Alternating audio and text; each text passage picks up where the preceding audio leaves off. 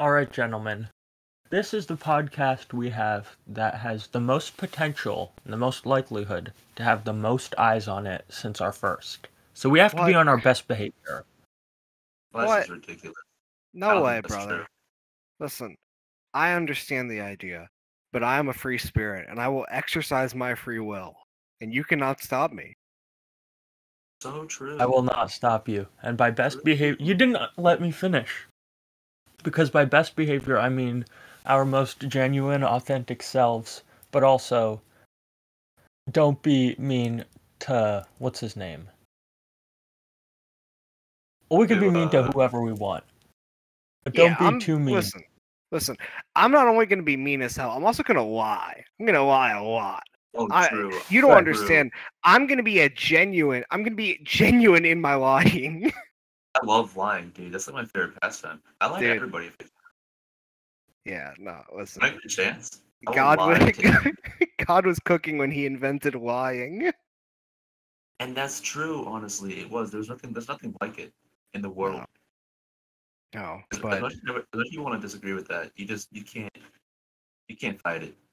Something that is not a lie is that there is some good wrestling that has happened in these last few days. Whoa! So true. Welcome to the next episode of the Scramble Bunkhouse Deathcast, episode 6. No, it's episode 7 now. I think it's 7, right? Yes, it's episode 7 because the last episode was our longest episode yet, where John and I had some internet and timing issues, so Cake had to go at it on his own. For most of it. I think you guys might have just had a conversation without me, because I was busy that day, but I also didn't think we were recording. I thought we kind of agreed, dude, you told me. You guys told me. Yeah, I came in and I was like, hey. What are you doing? I asked both of you when the next best day would be. You said it was that day. I asked multiple times. Oh no. Yeah, no, I came in and then I asked you what match we were going to be watching, and then funny story. You knew what match we were going to be watching. You literally knew, dude. We planned it ahead of time. See, I might have told you that it was okay to record on that day in a fugue state. Sadly, I was busy making money, so I couldn't come to the podcast. Oh yeah, I was too busy with all of my money. So I apologize. I hope you had fun, Cake. I hope that money goes towards a calendar and a marker so you can write the next scheduling on it. All right, dude. That's all I gotta say. Hey, man, I got more calendars than time. What do you mean? What's that even mean? What are you saying right now? You're not saying words. You're let's talk about some wrestling, brother. Saying non sequiturs, dude. Let's talk about some wrestling. Oh. All right. These fools have had their time, so I think it is my time to go on a bit of a rant about what we all just witnessed. Everybody who is going to be watching this podcast, I assume, if you're watching this podcast and you haven't seen Action Wrestling Presents Dean, you're doing yourself a huge disservice. But 2 of us were there live. Myself and Mr. Cakington. John couldn't make it because he had, quote-unquote, better things to do, like sitting at home and watching Masato Tanaka matches all day. Whoa! Hey! Whoa! This is a crazy thing to say. Brother, I live across the country. You can't just say that. There was a man from Illinois who came to New Jersey for the show. What's your excuse? Well, Illinois isn't that far away, okay? He did say there that. There are planes that exist. Well, I don't trust those. And also, I'm not French. Don't you dare make the accusation that I am French. I know what you were implying there. Okay? Just how was I implying that you're French? You know, I know you know, okay? I was now.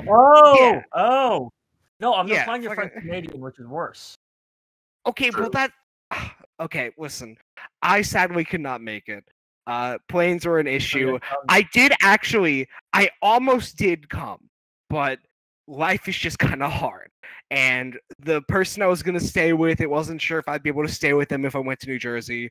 And also, I just didn't know if I had the time. So sadly, I could not make it to Dean. Very fair. But these two guys, these two motherfuckers, they were there. It's on a Thursday. I had class, dude. I couldn't skip. All right, I have already missed too much. But these two guys were there live. I caught some of the show. I kept going in and out of it because I'd have to like I'd have some free time. I'd pop in, watch a little bit, then I would leave, and then I would come back in and watch more, and then I left again, and then I popped back in one more time and I finished the show. And I also watched 2 matches before the recording that I was like, oh, I want to see these two just so I can talk about them because they sound fun. But I think I've seen half of the show in full, and because of that, I'm going to be relying on these two a lot for the other matches because I have nothing to say. So true. Well, what are the matches you saw, just to get it on the record? Okay. I saw the Gypsy Joe Rules tag. I saw Cerebro versus Loco, fucking Gringo Loco. I saw, this was because I was watching live at the time, I saw Cruel versus Warhorse. Okay. Yes, we got to talk about it. Yeah, well, we were already going to be talking about it, don't worry. Of course. Erez Mikowski, I just watched that earlier. That was whenever I had to leave. I came back in for Slim J versus Adam Priest. I was able to see that in full live. God bless. I had to leave again, so I missed the tag after with Sinner and Saint and the Marcus Mathers team. Then I popped back in like halfway into Dog Collar, but I rewatched the full thing earlier, and then I saw the entirety of Thatcher Makabe. You actually didn't miss as much as you said you did, honestly. No, well, I missed 7 out of 12. I missed 5 out of 12 matches, so a little bit less than half. You missed the action part of the show, not the Dean part of the show. That is true. Yeah, it did feel like that. After intermission, it was like all the sicko matches, except for like I think Gringo and Cerebro was part 1, right? It was part 1. It was right before Cruel Warhorse. If they had switched that around with the Sinner and Sade Wasted Youth tag, that would have been like half action, half Dean, or half Segunda Kaida, really. It genuinely would have been 2 completely different shows if they just moved one match to a different location. Yeah. I think it like flows better as a show because of it. Because Cerebro Gringo is almost enough in the vein of something that you might see on action, like on an action specialty show, that it fits kind of in that environment. And the Wasted Youth tag is just kind of some fun. Well, I'm not necessarily just going to call it filler because there was some interesting, just like some decently fun stuff in there. But it was a fun way to get the crowd really ready for everything that was to follow. I think they I don't remember where the match happened. They were like right before the co-main, right? Like they were just before those two. Yeah, the tag matches before the final 2 matches. Mm-hmm. Which it was like a pretty solid like reprieve. But like even then, it sounds like an insult. It's not an insult. It's just like, it's just like it was like, oh well, this is here now. I wonder what's coming next. Yeah, knowing what was coming next. There is genuinely like something to be said about the importance of a match like that tag. Like I haven't seen it, but from what I've heard from people, it was like it served its purpose well in breaking up the card, like the big hitters, because if you have hit after hit after hit, like it can almost become overwhelming. Mm-hmm. So having something like that there is really important. Mm-hmm. And it was good too. Sinner and Saint are a really fun team to watch, man. Yeah, I've never seen Travis Williams. I was actually pretty big into Judas Icarus like before the pandemic because he started appearing on 3-2-1 Battle, which I will talk about that fed more when we get to the main event. But he started appearing there, and he had this like really great match with Dan Makabe, and I thought this guy ruled.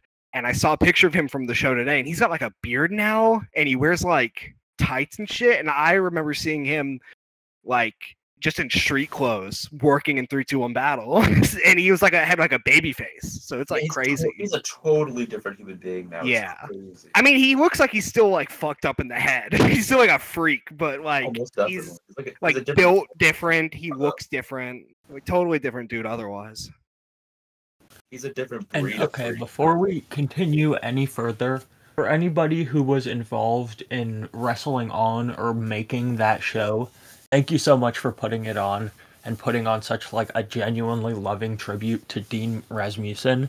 He's a guy whose writings have like either directly or indirectly inspired all of us and the people who have inspired us and the people who have inspired the people who have inspired us.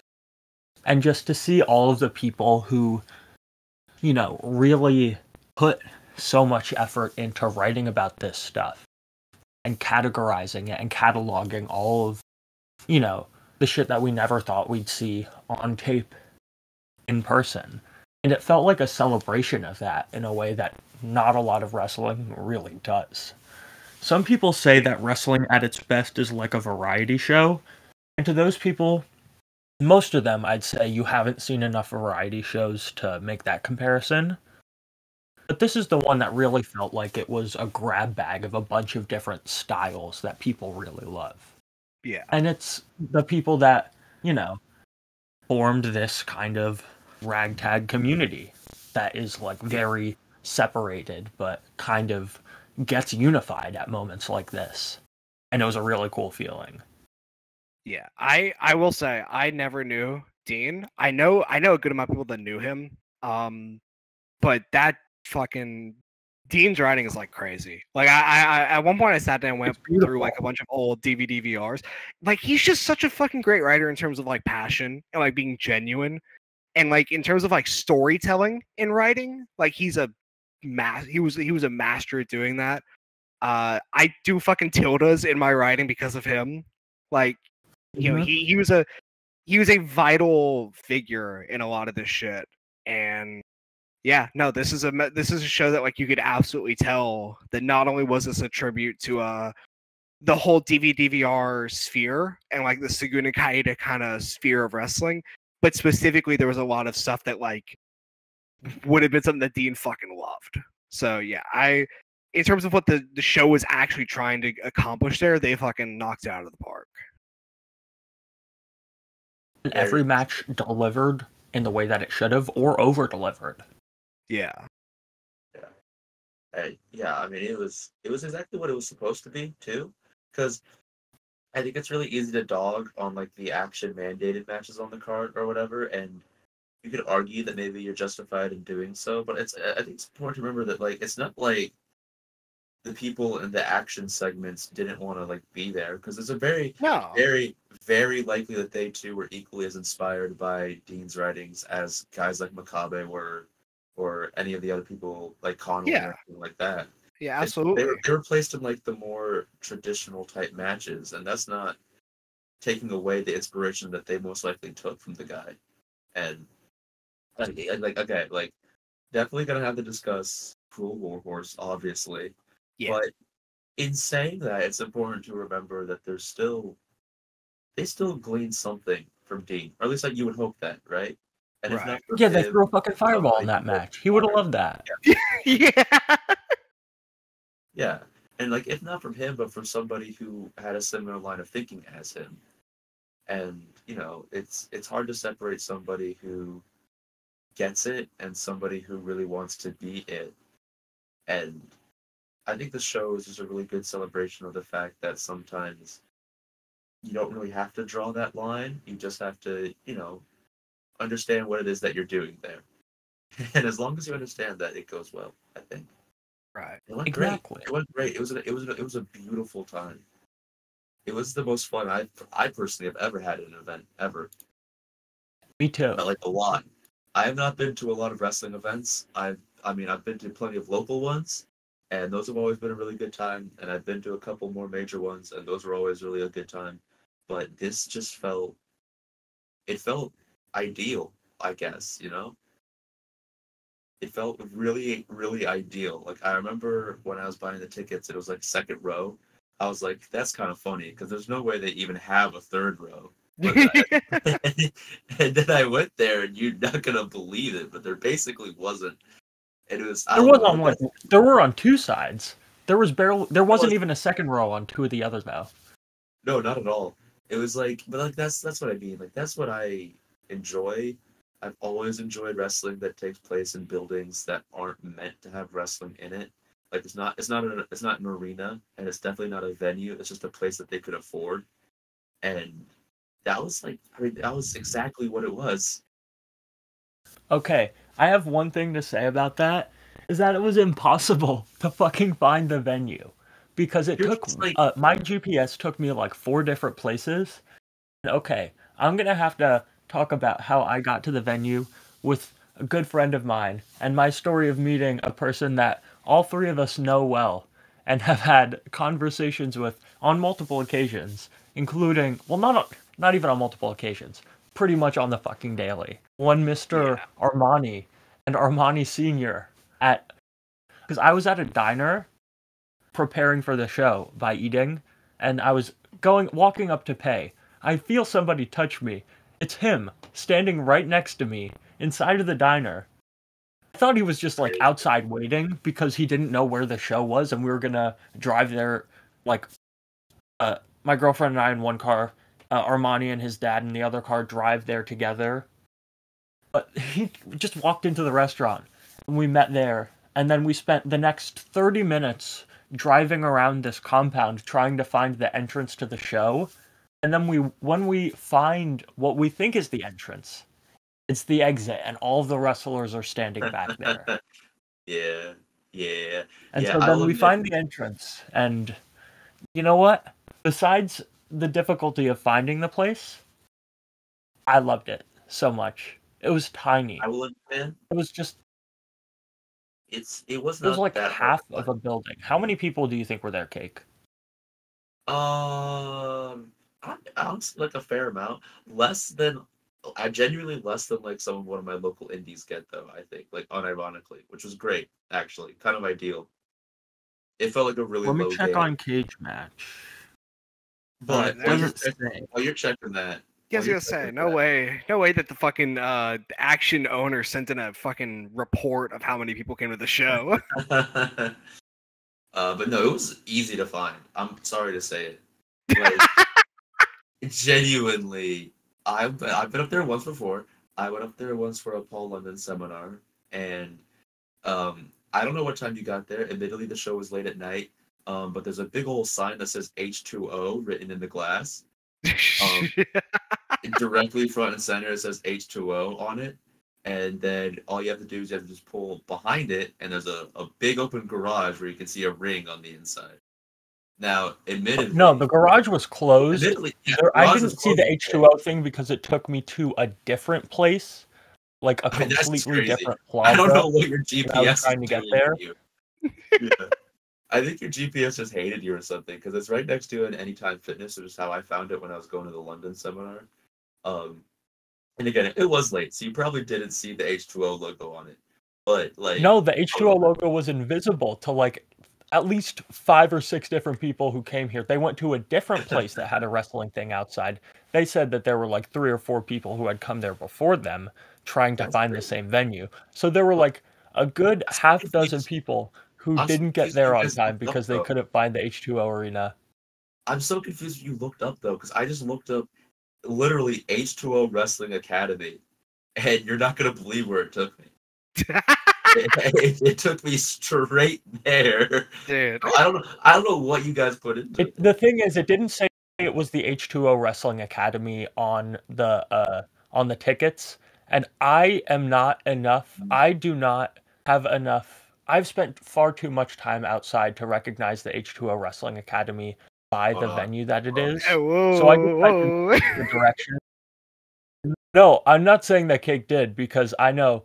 I just typed up the directions like they said that they were in the thing. I had no idea it was the H2O Wrestling Academy until I fucking got there.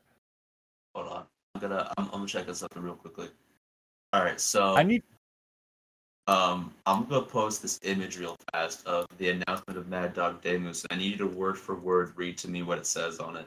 Oh no. I was going by the email that sent me where that said like you were accepted. Not the marketing that you edited them for. Not the marketing. I only edited the video. They didn't even tell me it was going up. They didn't even tell me it was going to be the beginning of the show. Oh. Okay, man. Yeah, okay. All right, I'm just like, you had to save this image to make that. Is all I'm saying, and I'm just like, that's all I'm saying. Anyway, hey, great show though, great show. Love going to Dean. Awesome time. Really, really wonderful experience going to Dean. Man. Yeah, despite like 3 or 4 people having a hard time finding the venue itself, it was so much fun. I genuinely don't think it could have gone any better because, like, I know that there were some matches where I was skeptical about whether they were going to live up to the hype, like the astronomical hype I had built for them in my brain, but they did very, very well. Very, very, very, very well. I think I don't know if I mentioned it in a podcast, but I definitely mentioned it in a call at some point, which was when Mad Dog and Dan Moose got announced. It like fueled me for like the coming weeks, and like every so often I'd be at work and it'd be like a really stressful day, and I'd be like, man, this day's rough, and then in like the back of my head I'd go, but I will get to see Mad Dog Dan Moose in like 3 months. And I was like, you know what? Today's not so bad actually, and then I would just feel better. It was like an antidepressant. I would just think, man, there's gonna be Mad Dog Davis, and I'm gonna see that. And I just felt better immediately. Dude, calling Mad Dog Damus fucking Zoloft is crazy. Hey, but it's true though. It's true. Every time I thought, I was like, man, that's crazy. Just, I don't know. That was the match I was most excited for by like a lot. And oh man, it was so fun being there, dude. It was such a good experience. I think we should talk about the show in chronological order and not just start with what we liked first, because then we'll just be at the end talking about Warhorse Cruel. That's okay. Yeah, I think chronological is probably the best move. So, listen, at this point, I'm probably going to be very quiet for the next 10 or 15 minutes, however long it takes you to get through these first 3 matches. It is about to be a one-man show because I missed the opening match, so it's going to be all Ethan explaining the first match. Well, Ethan, what did you think about Colby Corino versus Alex Kane for the Action title? Okay, Colby Corino versus Alex Kane for the Action title was actually a very, very, very, very fun match. It wasn't really anything that you would consider like essential or to write home about, but it was perfect for the role and position that it was in on the card. It was pretty much Corino doing the CM Punk Samoa Joe thing where he was just going for headlocks constantly, but instead of playing it super seriously, he played it for laughs, and it was very, very well done.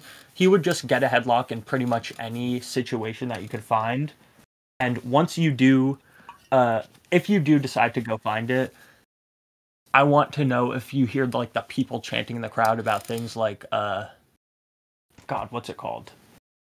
I think somebody was chanting Fujiwara during it, and that was amazing. But then Kane ultimately won with the, what's it called? He won with a variation of the Regalplex. It was pretty good. It was a great way to open up the show, I thought. The Market Kane? Yeah. Yeah,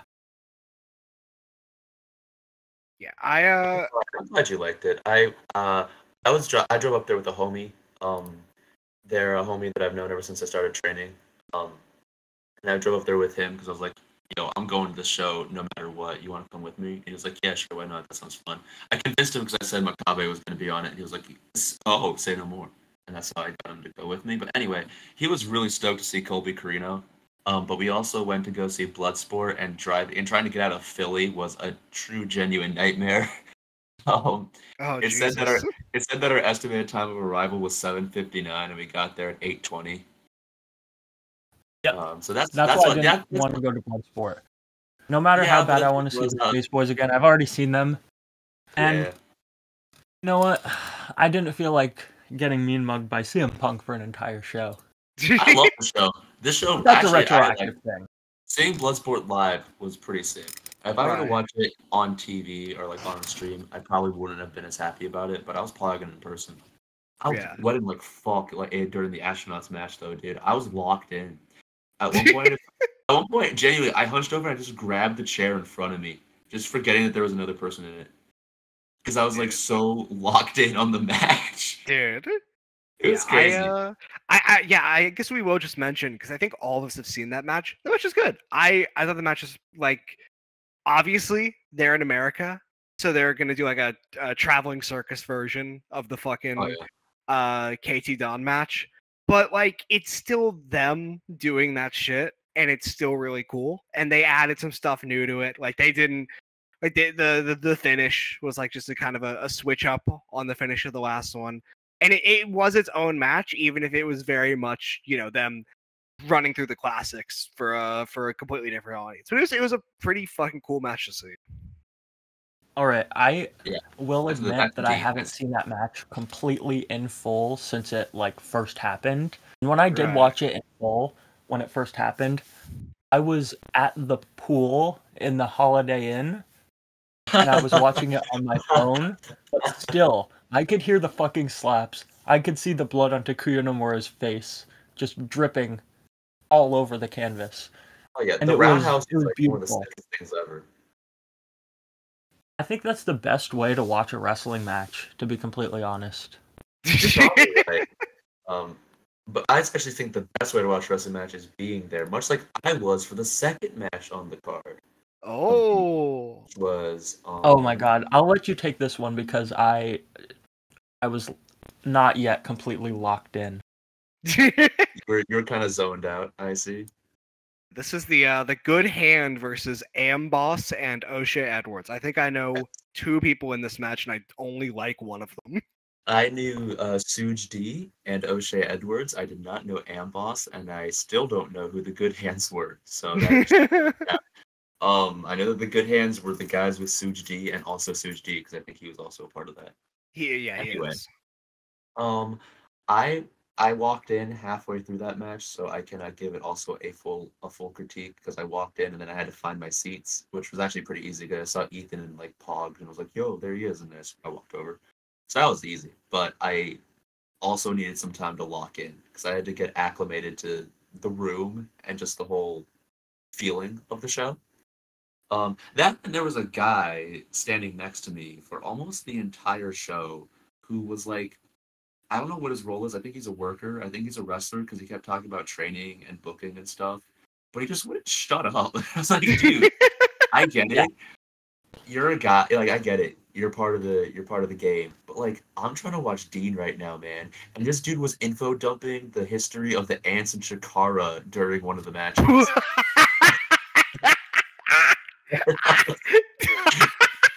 Dude, that's a crazy fucking thing to do in a wrestling show. None of the ants are there. There's a fucking not a single ant to be found. Yeah, it was like, man, come on, dude. I'm trying to watch this show. You don't get brother, I gotta talk about FIFA really quick. Dude, there was a guy behind me who was like so upset at every heel tactic, and he was acting like Gordon Soley the entire time. That is not how a gentleman should act. No, that rules though. That's awesome. That's right. He was locked in more than anyone else. Yeah, sick as fuck. That's actually awesome, dude. Got me. Cheater pants. That's actually sick. So that guy ruled. The guy next to me was really distracting. So it took me a couple matches to get acclimated to him. So, but that guy aside, match was fine. I remember Iron Boss did some Hoss stuff. I wish I could say more about the match, but I was generally just trying to get acclimated to the building and just the situation at hand. So I wish I could say more about it, but I was too busy focusing on other stuff. Right. But then came a match that nobody was prepared for at all, not whatsoever. And I'll start this one. Actually, sorry, Cake, but I think there were a few people who were prepared for this one, and those are the lucky few. Wow. Who there were a few people who were not because of any insider information, but because we got lost on our way to the venue, and we went through the back to ask where the front was, and Violence is Forever were standing back there. That's awesome. The big story. So the second I heard the words "open challenge" out of White Mike's mouth, or out of the announcer's mouth, and White Mike, who is my new favorite wrestler, was standing there, I knew Oh, yeah. that zombie was gonna hit, and Yeah. when 'Cause zombie what hit, happened? Oh man, it was really good. I was like I said, I was sitting next to my homie for the whole match, or for the whole show rather, most of it. And when the Ugly Ducklings came out, and we didn't really know. Well, I knew who they were. He didn't at all. But when they said open challenge, my homie turned over to me and was like, "Imagine if they got Violence is Forever," as like a joke, as like a haha. Imagine what if it was Violence is Forever, and like maybe 2 seconds after he said that, Cranberry started playing. And it was really funny because it was like he said it in the way of like, like this is clearly not a thing that could possibly happen right now. And then it happened, and it was really, really funny seeing his reaction to that. And I lost my mind too. I was like, holy shit, it's Violence is Forever. What are they doing here? In Masawa gear. What the hell? Yeah. They put it in Masawa gear. Yeah. I will say I was kind of shocked that they weren't on the show initially. It makes sense now in hindsight. Like, oh, they were fucking secret announcement, Masawa VIF. But like, I was slightly shocked because I know both those guys are like very deep in the kind of DVD VR sphere. Like at least Dom Guarini was. Like I used to buy shit from IVP videos, and like IVP would like share Google Drive links, and you can like click on anything to see like, oh, who's all viewing this or like looking at it. And on multiple occasions, I would get a show and I'd click on the view, and fucking Dom Guarini is also viewing it. Hell yeah, big Dom Guarini, my beloved. Yeah, no, it was a really fun match. I had a great time. It was really funny how Dom just got bodied the whole match. By the Ugly Ducklings. So let's just say control segment by the Ugly Ducklings on Dominic Guarini is such a weird visual. Insane to see these two dudes just manhandle Dominic Bone Collector Guarini for a prolonged period of time. But it was hilarious. White Mike was going crazy. White Mike was a wild individual, dude. He's a character, to say the least. And the name White Mike is inspired. That's an all-timer name. Yeah, no, it's incredible. I have not seen the Ugly Ducklings in like a long fucking time. But I remember really fucking with White Mike. I thought he was sick as fuck. So I'm happy to hear that he is still sick as fuck. He's a crazy guy, man. Yeah, that was something else sick as fuck about that match was the finish. It was like a flapjack into a pile driver in one fluid motion. Yeah, the fucking back body drop pile driver. Cause fucking that was the old VIF finish, I think. They brought it back. To see them bring it back for Dean was so cool. Because they tried the chasing the dragon earlier, but it didn't work, so they had to go back to something else. And I'm glad they brought it back all the way back to their roots. And up next is a sleeper pick for match. Well, not match, but moment of the night for me personally. During the tag team match between the Coven of the Goat, Jaden Newman and Tank, introduced by none other than the Rev Dan Wilson, versus Manders and Tom Lawler. And the reason that I say this match had the moment of the night for me was because I don't know if I will personally ever forget looking over to my left and witnessing Manders and Tank shoot headbutting each other 15 feet away from my face, and then turning to my right and watching Tom Lawler stomp off of like a mini tiny ladder and off of the ring apron, jump up and stomp a giant hole through the goddamn chest of Jaden Newman. Just within like a 20-second span. I watched those things happen. Let me correct you. Yeah, it wasn't the chest. It was a Super Dragon head stomp. It was like on the head, even the neck. It was a head stomp. Yeah, it was a head stomp. His head was like locked in a chair. His head was like locked in a chair, and he jumped and like stomped like almost on like the spinal cord, like on the neck. I had a great view of it. I watched on a replay, and they did not sure the point of impact. But rest assured, there was no give on the chair. The background. That was a full flush. To the head. In the background, you could see Armani fucking watching it, and he fucking goes crazy the moment he goes, ah!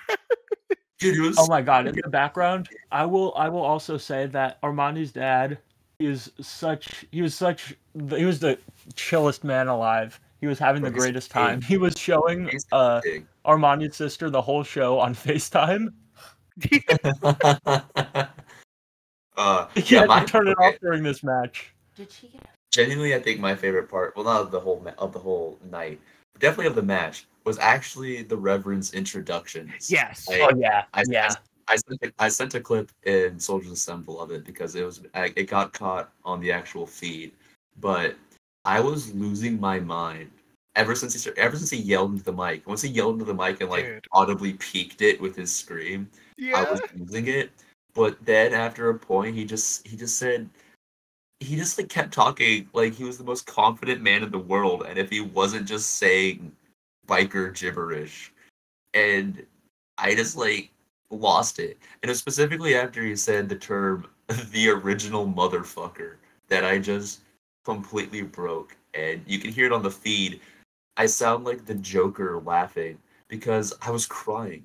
I was genuinely crying from laughing so hard at this guy.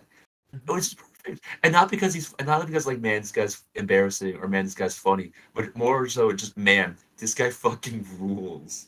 And I gotta watch this guy, and oh my god, it was so good. It was so good. And also, I don't think you got to see this, Ethan, because again, it wasn't for your vantage point, but from where I was sitting, Tank had the most obvious and egregious blade job in all of history. Yeah, oh no, I watched the blade literally right in front of my face. Yeah. You can't really miss it because he just took a knife and just stabbed himself in the head like 4 times. He did it 3 different times too. Yeah. The camera missed the first 2, but it caught the last one because it turned back right when he did it. It's like this guy's the best. You can't ignore it. He just did it blatantly. It was awesome. It was so sick. Yeah, that's the first match on the show that I have seen. I watched that earlier today, and I thought it was really fun. There was a lot going on in the match.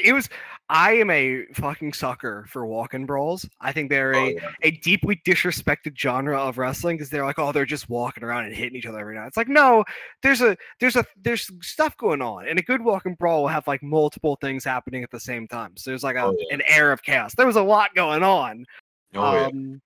I thought Coven of the Goat were really fucking good. I wasn't sure how Jade Newman was gonna do in this match because the most experience I have to Jade Newman is like before he became like a Satanist, when he was like a technical dude. Yeah, Ichiban. Ichiban fucking #1. Him having matches with like a Makabe or something. Like I thought this guy, so I was unsure, but he fit like a fucking glove. He's got great punches. He threw some mean fucking chops. He hit a crazy running knee at one point. Like, oh my god, yeah. Blasted. I think he like blasted Manders with it. He kept the energy fucking going and was like willing to take everything, and that's pretty much all you can ask for from a guy. Including the double head stomp. Yeah, the double head stomp, which might legitimately be might be the most part of that spot was actually when Tank tried to quote unquote save him. He was just dead on the floor, and then Tank just walked over and was like, damn, what the fuck did they do to you? And then he just kept walking. He didn't even stop. He just kept going. He was like, damn, you got fucked up. And then did you hear Jaden Newman's response? No. He said, they just fucked me up, help me. And then Tank just kept walking away. Yeah, he just walked away. I think, if I remember right, because there's like an unprotected chair shot like pretty early in the match. I think Jaden Newman also was the one that took that. Like he was game for the whole match. Manders was sick. Fucking. Jaden was put in like a do you know ball crossfire, and he had But Manders was sick. I always enjoy Manders. He was fucking good here. He threw some mean chops, big hits. Lawler was really fucking good. I am a little bit iffy on Lawler because sometimes I feel like his work just doesn't like hit for me as well as it does for others, especially when he's doing more like when he's trying to do more shoot stuff. I don't know if it's weird because he's like a fucking accomplished UFC fighter, but when he's doing the shoot stuff, there's like a weird disconnect sometimes where it feels like he's not really fully committed And that might come from a lot of things, but it just doesn't work all the way. But like in this environment, he was like doing some fun stuff on the brawling. At one point, he got in the ring and started throwing like Terry Funk punches, and he's like throwing like real great ones too. So I thought he was awesome here. Also, the navy blue shirt with the bright blue gloves was a incredible attire choice. He was in his element. He was in his bag, dude. Everyone was in their bag today. Yeah. Sick as hell. I will say, I also will say the finish was really sick. Fucking Tank throwing the Goro Surumi back fist into the Tenryu Enzigiri from Newman. Yeah. The fucking shotgun dropkick Russian leg sweep. Crazy combo.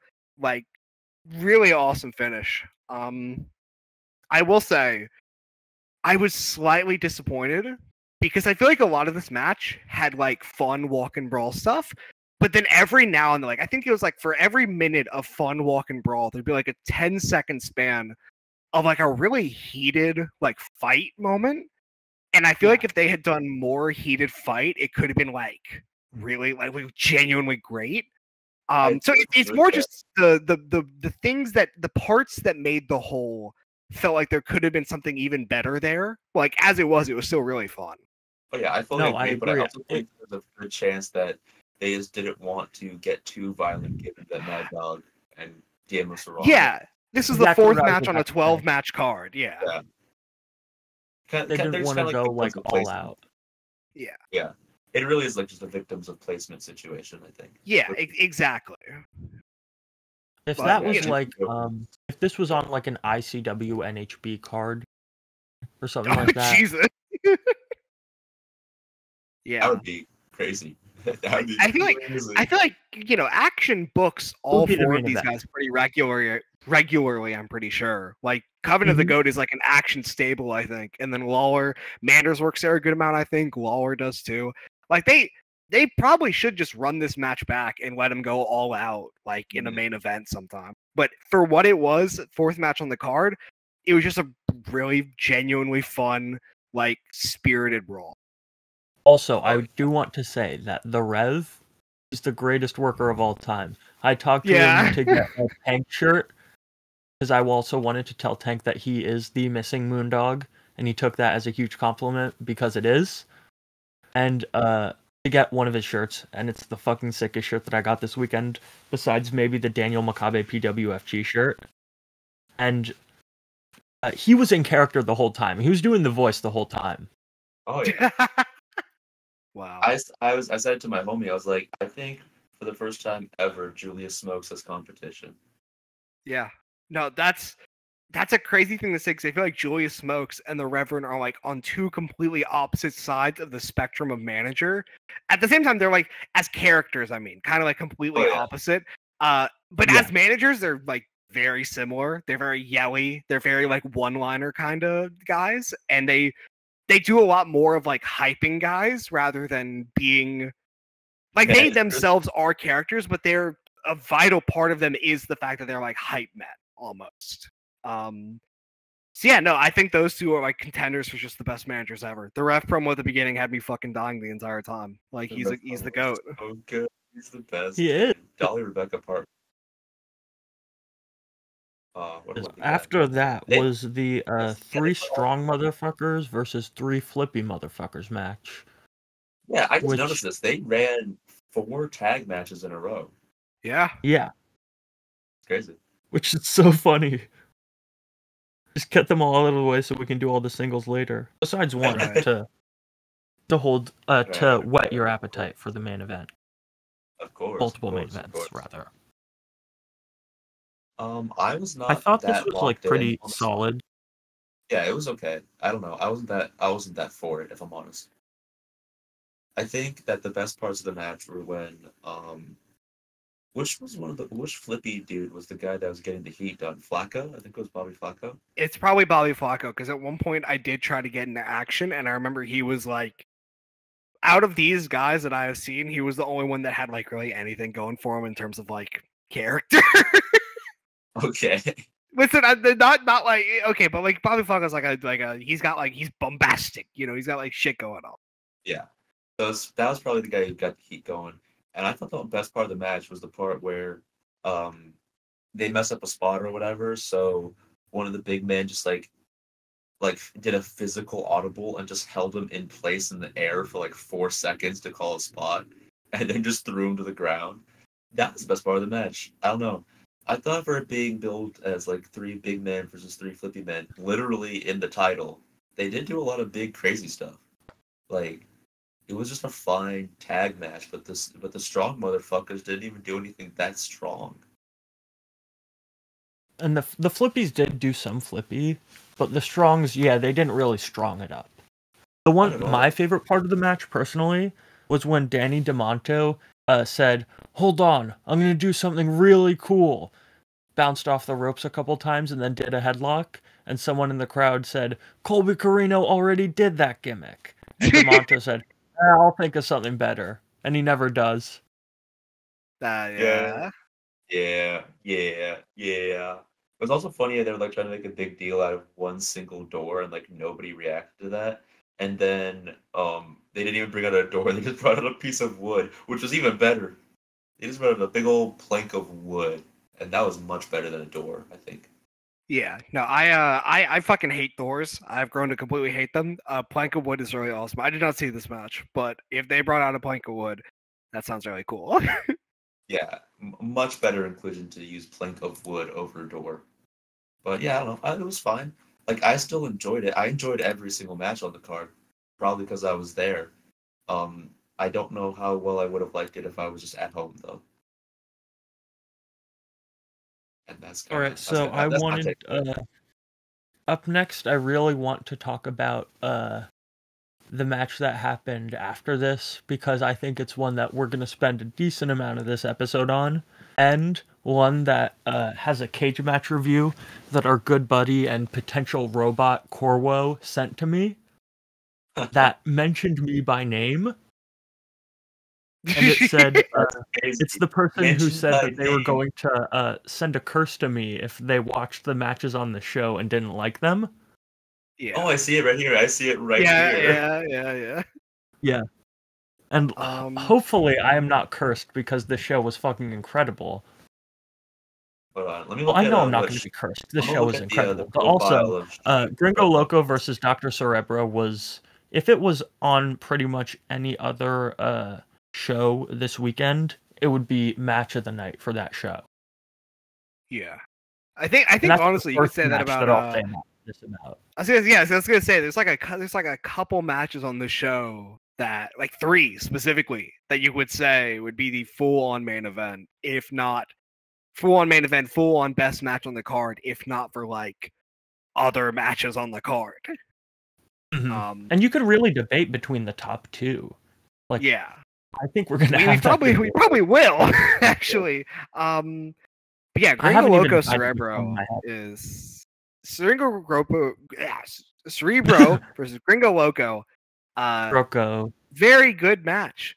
Shockingly enough, 2 IWRG legends. Before we even start, I do want to say the bit with Dr. Cerebro coming out with his mask on is really funny. If you guys do not know, Dr. Cerebro lost his mask to Santito in fucking 2001. He has been unmasked for 23 years now, and he just brought it back for this match. And then he went to WrestleCon the next day because Demus posted a picture of it on Twitter, completely maskless. I did not know about that. That rules. Yeah, but Dr. Cerebro is great. I've loved all the Cerebro I've seen before this. Gringo Loco is a guy that I think is like, I think a lot of people like go, oh yeah, Gringo Loco's great. And there are also a lot of people that go, oh, Gringo Loco fucking sucks. I think Gringo Loco's pretty good. I will say, being entirely honest, he has the worst nickname in all of wrestling today, because it's legitimately just good worker. Like, his nickname is just saying he's a good worker.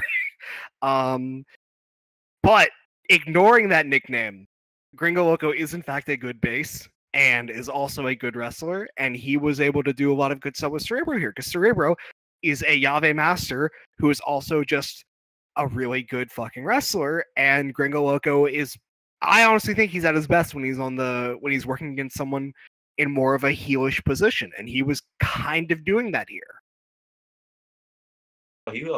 I really liked the match a lot. It felt like Dr. Cerebro. He did not need to do anything actually. Like Gringo Loco was just doing so much at all points, and all Cerebro had to do was just like taunt. It was like, yeah, that's enough. Because like he just had a. He was more of like just a minute worker than Gringo Loco was, because Gringo was trying to like. It felt like he was trying to make up for the fact that I don't know. I don't know what he's trying to make up for, but I felt like he was trying to do so much just on his own. If that makes sense. No, I agree. I think a lot of the bigger spots in this match came from Gringo. Like, he was a bigger moment type of guy. I think a lot of the best moments in the match, if I'm gonna be honest, were Cerebro though. Like, because I'm a fucking sucker for Yaves. Cerebro had them in spades in this match. He was doing so many awesome little holds.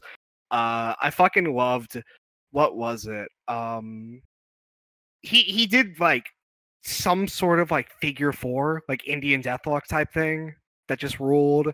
Like he was just doing a lot of fucking really great holds. He also did the Santo fucking bullet dive, which I love.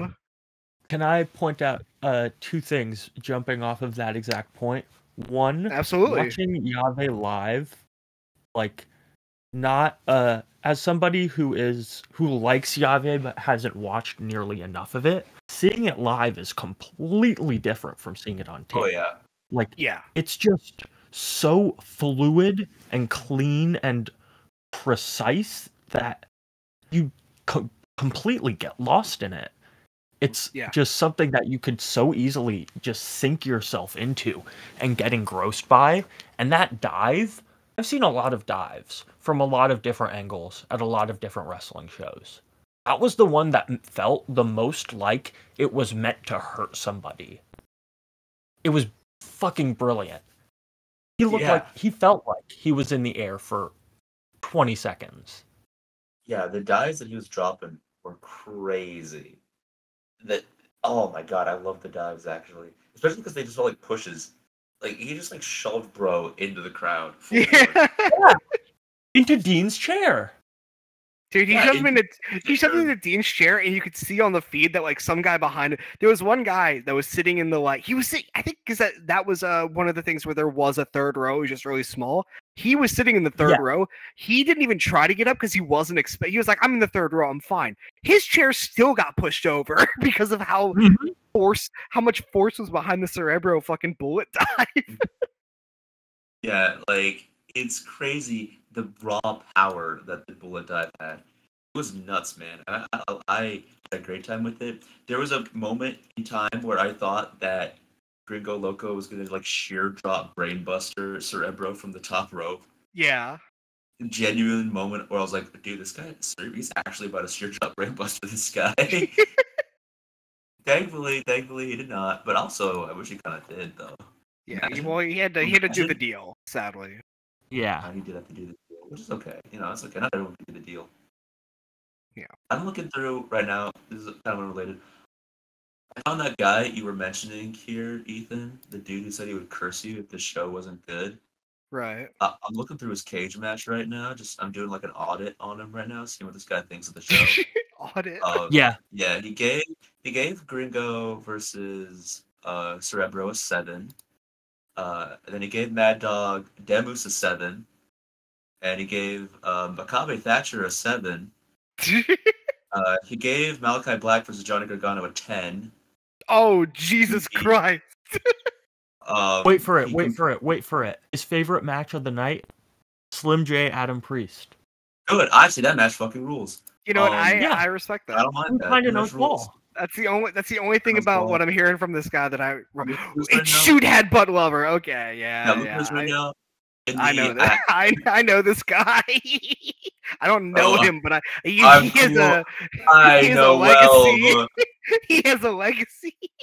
I know quite a bit about shoot headbutt lover. I've heard of shoot headbutt lover. I see the rating that he has for a Mad Dog Demu, saying that he was expecting a Black Cherry Classic. He has never rated a Black Cherry match, as far as I can see. In 8,000 matches on the match guide.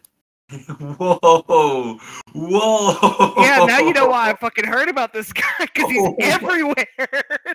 8,000 matches. Oh my This man is dedicated. This guy also might be one of the only people I've ever seen that has DVD reviews on his profile. That is crazy. I've never seen that before. Like, of course, there are people rating DVDs, but I've never found somebody. This is crazy. Yeah, but he gave it a 10 out of 10 to Hard Knocks, the Chris Benoit story. Okay, hold on. I think we're all trying to avoid something right now by talking about the shoot headbutt lover. We're trying to avoid the best match on the card. I'm trying to get a read of the shoot headbutt lover. I'm not trying to avoid nothing. Hold on. This guy gave Ospreay Omega but Gargano Alistair a 10? I'm trying to understand this man. Okay, alright, but we can psychoanalyze shoot headbutt lover eventually, but never be understood. I do want to say, Cerebro Loco, great match. I will be honest, the no DQ finish leading into just like they do the no DQ finish, and then they basically just continue to have a normal match when it gets restarted as no DQ. I thought that was really funny. I was slightly disappointed because I thought it was like, oh, they're gonna start doing some like chair stuff, and there was one more chair moment. So I was slightly disappointed, but also it's really funny, and Cerebro is still a beast, and Gringo Loco did like a one-man Spanish fly. So yeah, I'm not super opposed. Yeah, it was just it was a great match. I bet Demus was like to Cerebro, "You better not do any fucking brawling. I'm doing the brawling tonight." Because Phil, I got the chance to talk to Phil Schneider like while I was at the show, because obviously he was going to be there, and he said that when he was like seeing everybody get here from the airport, there was a white Jeep coming from the airport, dropping off Slim J, Dr. Cerebro, and Demus. None of them are over like 5'8", but they're the three most badass motherfuckers you could find under that height. Yeah. Oh man. Well, if that's all we got to say about that, I think it's time to move on to Cruel versus Warhorse, baby. Woo! Sorry, you're saying it wrong. Okay. You're saying it wrong. Am I? It's Cruel versus Warhorse Jake Parnell. That's right. That is right. I apologize. He's doing the Jack Perry thing. And before we really get into it, I want to start off with some positives, because I rewatched some of this match earlier, and coming into this, I was like, I might be a little bit of a contrarian for a few matches. I wasn't sure what matches those would be at first, and I certainly was not expecting or really even hoping it would be this match. And I don't even think I'll be a contrarian for Cake. I'll probably be a contrarian for an Ethan. I have a feeling he's got some strong words to say, but I will say, I don't think this is an irredeemable match. No. I don't think either of these guys are irredeemable wrestlers. I, in fact, would go so far as to say, I think Warhorse is a guy that could be a lot better than he is. Just looking at what he does as a wrestler, he is pretty snug with a lot of the stuff he does. Like he's got pretty good control of a lot of the shit that he does as a wrestler. He's got a good sense of like timing. He's maybe not the most exciting guy in the world, and I think he overcompensates with stupid fucking gimmicks. But he was throwing some pretty mean chops, and he knew when to hit his spots, and I'm okay with that. And Cruel could be cool if he wasn't just 2024 American Indie Kane. Sadly, he is 2024 American Indie Kane. But there's something there at least. You know? What was that? If he was 2024 American Abyss, it would be a different story. True. Yeah, American specifically remove the indie and change the Kane. You know, then we got something cooking. No, keep the indie. This is a nice thing, is that don't know how well it was picked up over the mic, but I actually think Warhorse Jake Parnell threw some of the most consistently loud chops you could ever ask someone to throw. They were nuclear for like 7 chops straight. Okay, that is a great thing to mention. I think there's a spot in this match that is legitimately like maybe even just straight up great, where Cruel eats like 10 in a row, like super stiff chops. Hits Warhorse with like a kind of not great punch. Then he does the chokeslam on the apron, which is crazy. And then Warhorse fucking runs in and hits the fucking Super Dragon dive. And like flies into the chairs. I thought that was a really cool little sequence. It was kind of the only one of the match, but it was really cool.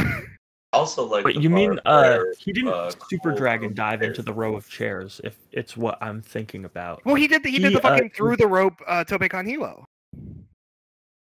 Oh no! Yes. There are multiple dragon dives, but I'm thinking of that one. Yes. Yeah. He did like a fall away slam into a row of chairs where he just fell into the row of chairs himself, and that was sick as shit. Yeah, that was like right in front of me too. One of the sicker like single moments of the night too. I have to give it that credit. That's about all I really had to say on it, because the rest of it felt just right. It was just a match, you know. It was just a professional wrestling match. And then there was bloodism on the Dean card, bloodlineism on Dean. Card. Insane. How did they pull that off, dude? Straight up monologue pro with the guy who doesn't speak. Dude, fucking monologue pro with fucking Dasher Hatfield. Like, genuinely, how? Yeah, I gave you this shot. I gave you this shot, Warhorse. You gotta take it. You gotta finish the job. Go get him. Go get him. Like, yeah, it was the job. It was finish was fucking something. I think the two biggest things that were working against this match was that one, it felt long. It was the second longest match on the show. It was the third longest, because I'm gonna count Loco and Cerebro as one match just combined. Third longest match. It had a lot of dead space, especially near the second half, which just made it feel so much longer. And running this match on this show, like, was a horrible fucking idea. This specific match, because not only is this a Dean show where pretty much I don't think anyone in the building particularly likes either of these guys. In fact, I think some people in the building probably hate Warhorse at least. No, you're wrong. There was one individual on the hard cam side who had a Cruel like sign. You're right. There was also, I don't know if he was a plant or what, but there was a guy in the front row where me and Ethan and Lucas were wearing like a Mountain Dew green suit. Who? Oh no, I've seen him at like 4 different wrestling shows in the area. He would murder for Cruel if he had to. Yeah. Well, okay. I don't know if he was a plant or not. Dasher Hatfield was like throwing barbs at his ass, but oh my god, he would have shot someone for Cruel. Yeah. Okay. So there were some Cruel fans there. Whether or not there were Warhorse fans there is unknown so far. But there were also probably a lot of people that didn't fuck with either of these guys, and you could tell because the building was fucking silent for like so much of the match, like painfully so. Like, no, admittedly, yeah, the minority were the people who wanted to see this. Yeah, like listen, from home it was painful. I cannot imagine what it was like in the building just watching this match in like dead silence. It was. I sent a video of it in Fujita's Egg General. It was an experience, you know. The best way that I think I could put like the lack of sound, I guess, was when Cruel made his entrance. He was wearing like his 2 dusty ass IWTV belts, and he like dropped them to look like cool and awesome, and you could just hear the thud in the entire building. Like, you can just hear the clack of those things hitting the ground because there was no actual noise to cover them falling. Yeah. You know what I think the craziest part of that is? Sorry to interrupt, but, like, the fact that there were the noise per person on this show for, like, the semi-main and the main was louder than any other show I've been to makes that so much, like, more stark in contrast. Yeah. I just, I can't, I have to imagine somebody involved in running the show that was not part of the action crew. They had to have told the action crew guys, hey, this might not be a good idea. Because, like, it's, the people that were also involved in running the show, their opinions aren't really secret. A lot of them are writers about wrestling. And I've read some of the things they've said about some of the guys on here. It's not a secret their personal opinions. This was just an awful match to run on the show. If it had been run on like another action show, it probably could have hit a lot better. I still don't think it'd be great, but it would be fine. Yeah. It would have been like endorsed or like encouraged. Yeah. But they ran it on Dean, and it was never going to work, and it flopped even harder. Like it honestly flopped about as hard as I thought it was going to. Like, yeah, no, I just awful choice to run it here. Even if it's not like a horrible match, just fucking really not a good idea. It was the total worst show that you could have put it on. Yeah. They had a fireball, which is sick as hell. Yes, that was really cool. And that was about it. Yeah, that and the sequence I mentioned, and the fall away into the chairs. Those are like the 3 good moments of the match in a match that was 15 minutes long. Uh-huh. I thought the part where the ref also got knocked out of his shoes was funny, but it was so clearly intentional. It was so clearly intentional though that I didn't like it anymore, because it was like, I used this to describe something else, but it was like a wouldn't it be cool if type of spot where they were like backstage and they're like, dude, wouldn't it be sick if we hit the ref and then their shoes fell off? And that was like the whole thought process. I don't know if you guys heard this. I don't know if he even announced like the refs' names. But it was said on the commentary, and the second they said it, I realized, oh, okay, I see what happened here. This was so egregiously planned. The ref's nickname is Shoes. Like, brother. Ethan, you got anything else you want to say about the match? His car turned on. Brother, that engine needs some work. You gotta get the oil check, man. That might be. Really? Yes. Maybe I heard wrong, but I believe his nickname was Shoes. Because it was definitely said in another match. There's another referee nicknamed Red Shoes. Jesus Christ! Well, okay. The crazy thing about it is I've heard his full nickname, and it's actually Shiny Shoes. God. His nickname is Shiny Shoes. Yeah, if we're gonna be specific here. No. Okay.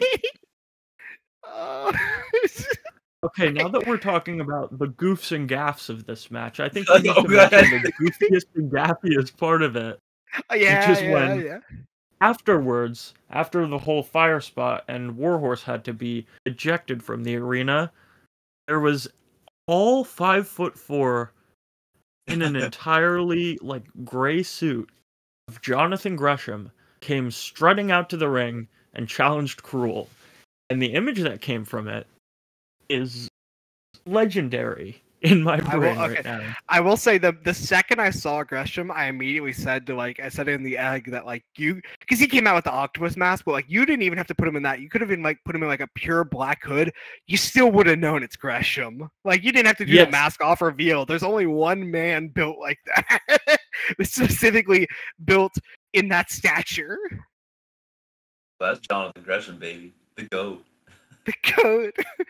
Yeah. The NASCAR GOAT, John Gresham. Yeah, that was I will say this match was all worth it for that moment. And that's why Dean is the perfect show, is because even when a bad match happened that completely flopped, there was still one of the funniest moments of the year at the end. That finish plus this. So yeah. There was an even funnier moment. There is. Our friend Armani that I talked about earlier with his dad who came to the show. When Gresham was walking out, you can very audibly hear him on the show feed say, "Gresham, you're too small for this." Dude. And then how does Gresham respond? That's not what your mama said last night. He was so kind to. He was like, Armani says that, Gresham continues walking away for 2 seconds and then stops in his tracks, turns around, walks back to Armani, says, "That's what your mama said last night, bro." And then turns back around and continues walking. Dude, I can't, because fucking I think you sent to the egg, "Armani, I saw you get in his face." And there's like a tape delay, of course, because it's a live broadcast. So everybody's like, "What did he say?" And then you can hear right when everyone starts asking that, you can hear on the feed, "Gresh, you're too short for this." in like clear Armani No, he voice. didn't say you're too short for this. He said you're too small for this. That's You're even too worse. small for this. You're too small for this. Yeah. God, that was that plus another moment we will get to is like Armani's the worker of the fucking weekend. He's the worker of the fucking weekend. He wins Mania weekend. Fucking hang it up. Oh my Nobody god, is he was stopping on. his ass. How visible was he on like the actual feed itself?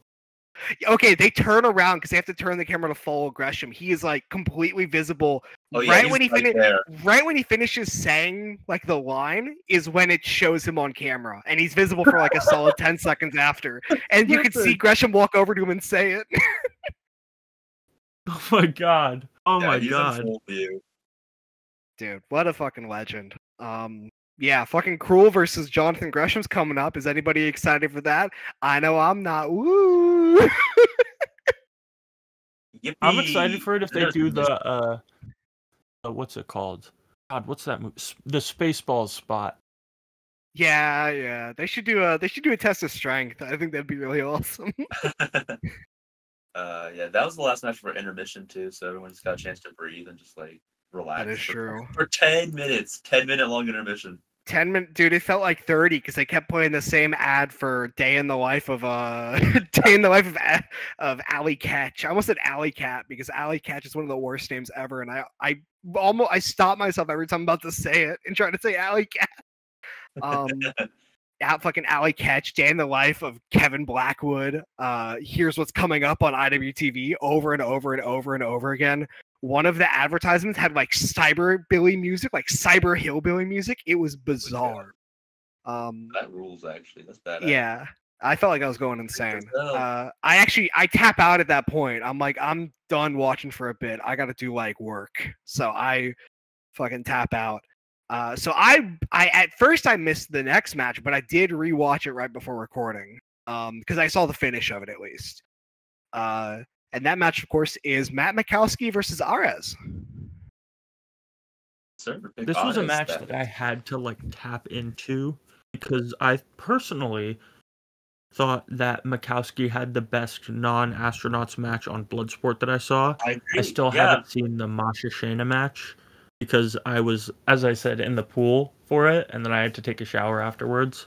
But I thought the Mikowski-Dempsey match from Bloodsport was fantastic.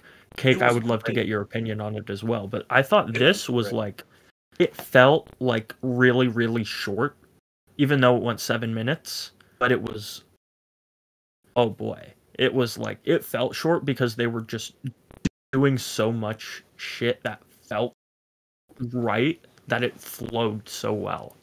Oh yeah, it felt like 6 minutes, if that. It felt like 5 minutes, if that. It was maybe crazy. Even more. I preferred. Let's see. Cage Match says 7:32, and I don't believe them. Yeah. But I think that I the want to Dempsey match ask. was better. The Dempsey match I thought was the better Mikowski match of the day. Right. But the Adas match was fun as hell. Adas Yeah. was doing some sicko shit. And Yeah. it was a fun return to the show. It was exactly what I think it should have been. It got people back to being locked in. And yeah, that's what, I don't know. I don't have a lot to say about it because it was just kind of just like a really fun time. Yeah. There's nothing really noteworthy that happened. I don't think Adas did anything stand out, and neither did Matt. But it was just a fun match. Right. I am slightly mixed on the match because I'm slightly mixed on Ares. I've seen a lot of Ares that I've really enjoyed. Specifically, I've seen sometimes he'll tag with this dude in like fucking just Mexican gyms, not like gymnasiums, like legitimate gyms. I've seen him tag with this one guy a few times in one of them, and like they always stiff the shit out of their opponents, and they do really cool moves while also stiffing the shit out of people. I'm like, this is awesome. I also think Ares is a guy that it's so painfully obvious that he's trying to be different. And I know his whole thing is strange style, but a lot of the stuff he does doesn't fully hit for me because it just feels like he's just trying to be different and trying to be innovative, which is a problem I have with a lot of guys nowadays. Fucking, that's the main reason why I fucking hate Blake Christian. I don't think he's as bad as Blake Christian. Do not get me wrong there. There's layers to this. There's degrees to this shit. And there's it's like the 3D stick figure of the guy poking his head out, just making sure I don't fit in. Yeah, exactly. Like I think ours is like a kind of a try hard. I think a lot of the stuff he does when he does it well is like it's like neat, but some of it is like he's like an extra ass wrestler. And half of it is pretty goofy. The other half is really cool though. And I think some of it is so extra, so fucking different that it wraps around to being cool. Like the fucking he does like the spin kick thing, the tilt-a-whirl into landing on his feet and elbowing you in the back of the head, into the kick, into the power bomb, but then he transitions it into like a fucking world's strongest slam hold, and then into a Northern Lights, but then does like a full deadlift Northern Lights. That move is like an SVR 2011 created finisher where you keep switching position, and because of that, I kind of love it. It was like a pre-Chuck Taylor Roderick Strong combo. Yeah, it's so fucking stupid, but it's really cool because like this guy's just doing the wackiest shit. And as someone who really loves SCR 2011 and loves making really fucked up finishers in it, I appreciate that. That's the one move with him that I think fully wraps around to being just kind of ruling. Matt Mikowski, though, is a guy that I've always really liked. Admittedly, I have not seen any Matt Mikowski since his return from injury, I think like late last year. So like the last Matt Mikowski match I watched was probably like 2021 or like early 2022. He was great here. He's always great. And I'm happy to see that he's still great after returning from like a pretty bad injury, if I remember right. Yeah. But he was doing some really great grappling. I can absolutely imagine that he fucking rules in Bloodsport. And he won with the Mighty Mouse armbar, which is awesome. Yes, sir. God bless. So, yeah, I even if I'm a little bit iffy on the match, because I feel like some of the stuff Ares is doing was just trying too hard. Most of the stuff he did was really cool, and the finishing stretch was really fucking good, and Mikowski's great. And I don't know, I thought it was it felt like one of those juniors matches from like 2000s Japan, where guys are just trying to do shit sometimes.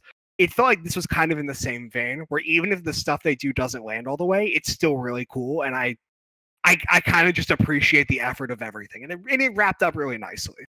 That's exactly what it should have been, fully. Yeah, exactly. If it were supposed to be. Ethan McClure, what do you have to say about this match? You've been oddly quiet.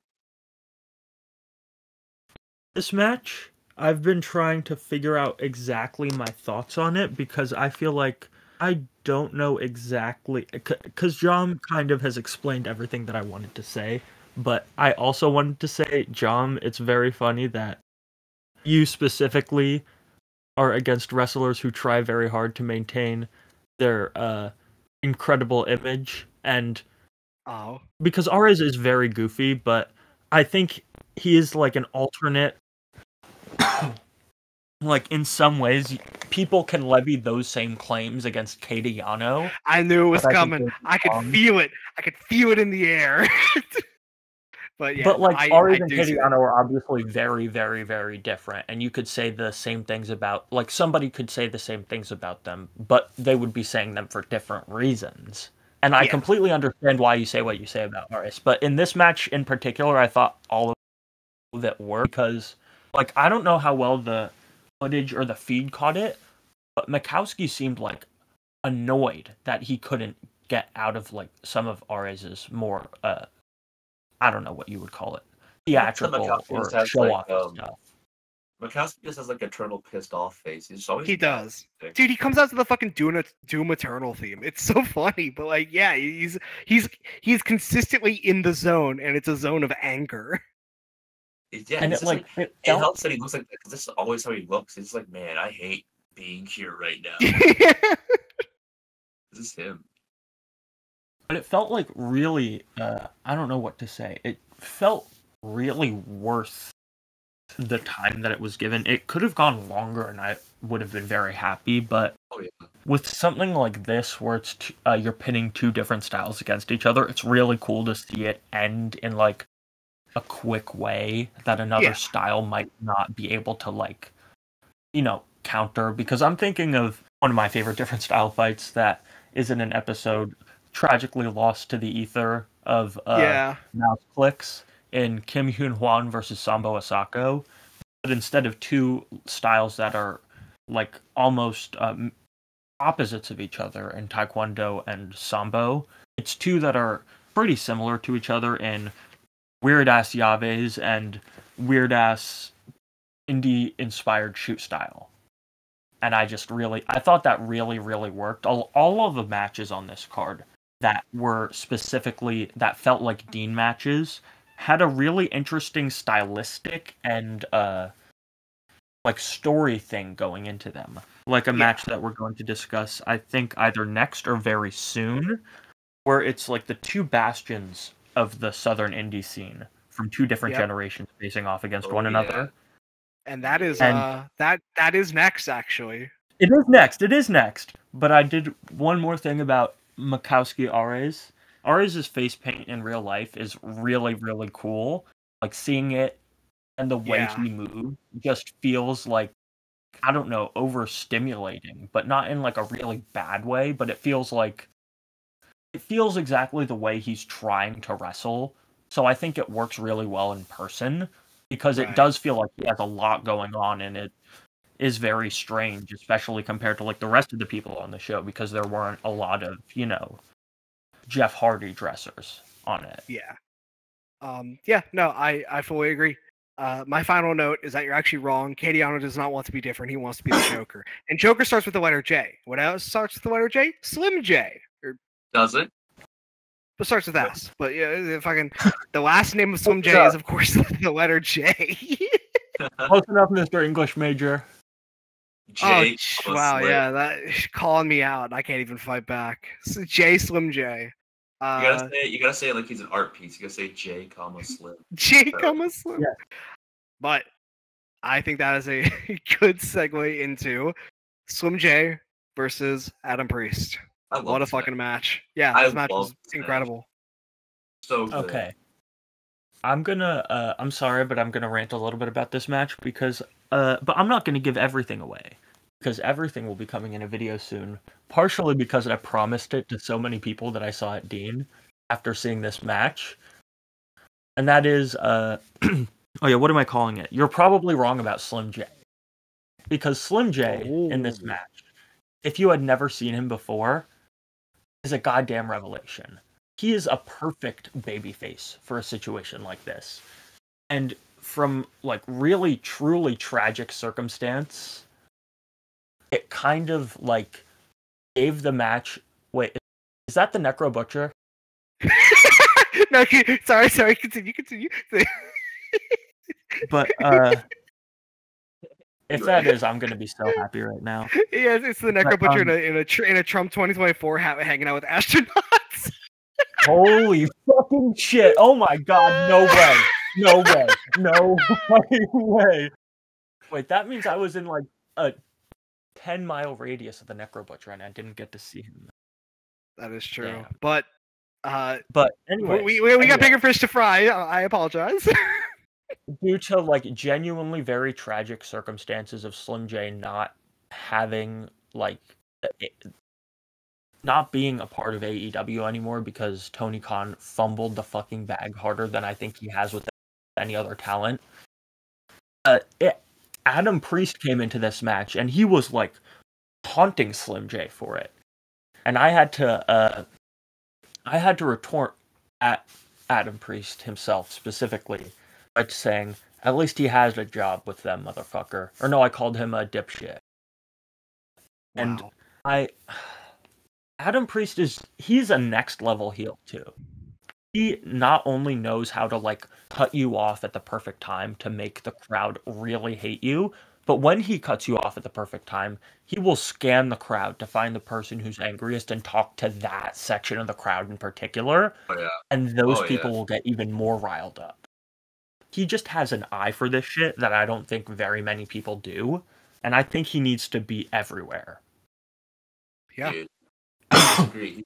He does not need to be everywhere, because we need to bring back territorial. I was gonna say This is the type of match that you would show to you'd show to like a fucking millionaire in like Georgia and say, listen, look at these two guys. You will make so much money if you like create like a sizable promotion that runs like Georgia, Mississippi, Alabama, like maybe Louisiana, Tennessee, like one that runs a couple states there. These are the two guys you put at the main event. Just look at what they're doing here. You will make money. Like, yeah. Adam Priest. Okay, now that you thought, sorry, but now. Oh. What?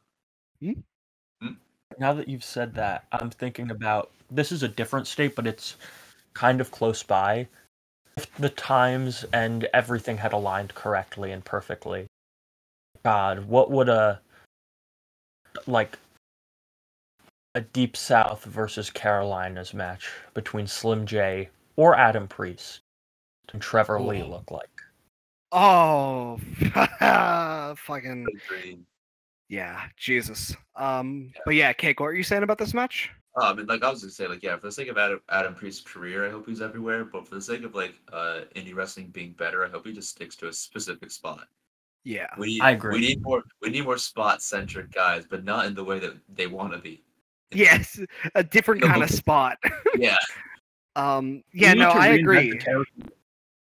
I've legitimately been thinking about this recently, that like, because I've been going back and watching a lot of Southern wrestling, because I feel like I started diving in with fucking DiBiase and Duggan, but I've always had kind of an interest because like fucking I'm from the South and I'm very aware from talking to like older people that like wrestling was a big fucking deal in Mississippi, and it was a big deal in Louisiana, and it was a big deal in Tennessee, and now it's not.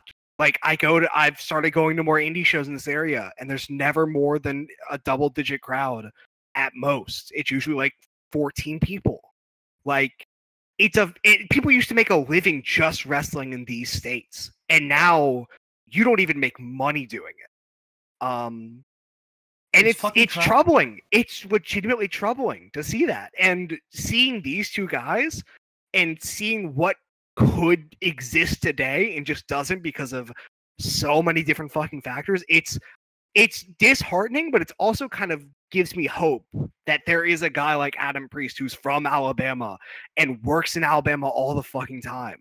Like, that there is something that could potentially develop as long as there aren't extraneous forces that come in and fuck it up.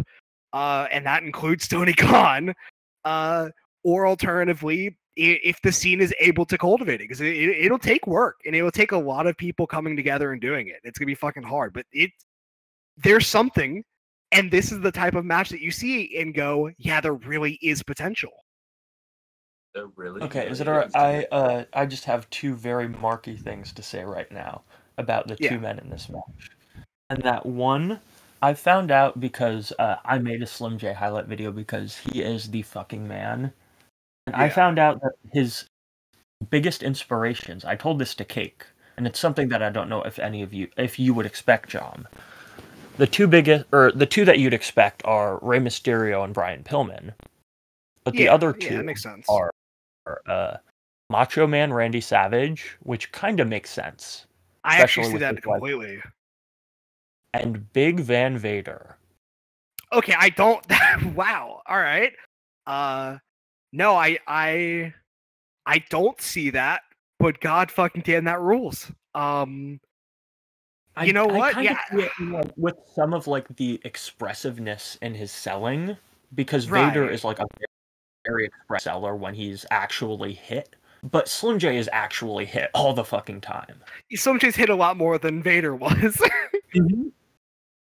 He has like that wobbliness to his arms, you know? Yeah. Oh yeah. Nah, but yeah, great match though. Great match. Yeah, the match itself, fucking fantastic. I don't know if I'll ever be able to forget Slim J getting the guillotine choke on and Adam Priest literally guillotining him in the ropes. Important note from Shoot Headbutt Lover. He says that he wished that Adam Priest hit a move after the guillotine rope break. This guy's a fucking idiot. Oh, yeah, whatever. yeah. Moving on from Shoot Headbutt Lover. I'll point that out. Yeah, well, onto the guy who actually has a history of having his neck broken. I would listen. Even with the history of neck breaking, I buy that as a fucking finish. That's an insane move. I don't know if I've seen things like it. Of course, there's the fucking the catapult type thing. There's a lot of stuff, but I've never seen one with that much like viciousness. Like he like swung him up. Like, dude, whiplash is a very real thing. Yeah. Oh shit! I already completely forgot. But I was going to say something about Slim J in this match, but I am also going to say something about Adam Priest, and that I told Cake already because he left the Holiday Inn very early because he was also staying at the Holiday Inn. But when I was getting breakfast, who did I see at the Holiday Inn but Adam Priest himself? And what was he wearing on his shirt? Or what kind of long sleeve t-shirt was he wearing? I'll give you 3 guesses. Fucking TNA across the line. You are an idiot. 2 more guesses. Hey, yo! Hey, I come think on! He's wearing Big Van Vader. That was Slim J. He was wearing a University of Alabama shirt. Well, okay, that's obvious. I thought it'd be like a wrestling thing. Yeah, okay, you kind of That's why I gave you 3 guesses. Well, you should have just said it's obvious. Okay, then I would have been like, okay, well, University of Alabama. All right, man. Fuck you. Whatever. Guys, Adam Priest. I saw Steve Jobs at a hotel. Can you believe he was wearing a turtleneck? Oh my God. Listen, Adam Priest, good wrestler. The South will rise again. Adam Priest is a guy that I've seen, admittedly, very little of, but all the stuff I've seen is great. This is one of the best performances of his I've ever seen. Slim J is still fucking incredible. He is still a physical marvel. We had this revelation, I think, yesterday that Slim J debuted when he was 15 years old. Yes, and he was working wild side at 15. Like he had the famous ROH match with Amazing Red when he was 16, and I think he was 16. Yeah, because he's 38 now. He started when he was 15 in 2001. Like that's crazy. And he's still this snappy and quick with everything. Yeah. I didn't even know that he had like a history of neck issues too. That adds even more onto the fact that it's insane that he could do like the shit he was doing in this match. Yeah, no, this was just a really great match. We said it earlier with Cerebro versus Loco. This would have been match of the night on every other show this weekend. Oh, absolutely. Yeah, absolutely. So next match, I'm tapping out. I haven't seen it, but it's Wasted Youth versus Sinner and Saint. I'm also tapping out because I stepped out during this match. Oh wow, that's crazy. One day, a reminder of last week. Cake one day, one man only. You'll get buddy. Just you wait, man. The moment you get enough money, the moment you get your money up to actually come over here, buddy, it's over for you. Yeah. Tell your story walking. So what does that even mean? Well, actually, don't walk away. You got to talk about this match. Yeah. So. Tell your story driving. Well, I hope you're not driving. Well. Well. Remember, he is driving in every single one of these episodes. He is in the car. That is true. Great audio quality in the car. It is a great car. Anyway, point is, yeah, this match, fun. It was very fun. I'm not a Marcus Mathers guy at all. I do not like the Marcus Mathers. I never have liked the Marcus Mathers. I believe that when I went to go see Samoa Joe in New York for a seminar, he was also there. I can't confirm this, if this is true or not, but it was a guy who looked a lot like Marcus and moved a lot like him. Right. And during a heat segment drill, Joe was like, "Brother, why are you doing so much shit? You gotta slow down," which is kind of again, can't confirm that was him. Pretty sure it was, though. Anyway. He does kind of look like a stick of butter. Okay. Thank you for your input.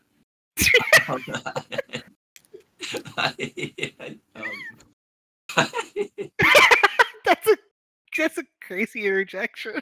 He does. I mean, listen, you're not. What a Wow. god. Dude, Anyway, he's so ruined. Marcus Mathers, Marcus Slather, if you will. He was fine. I don't like him. Like I said, not a big fan.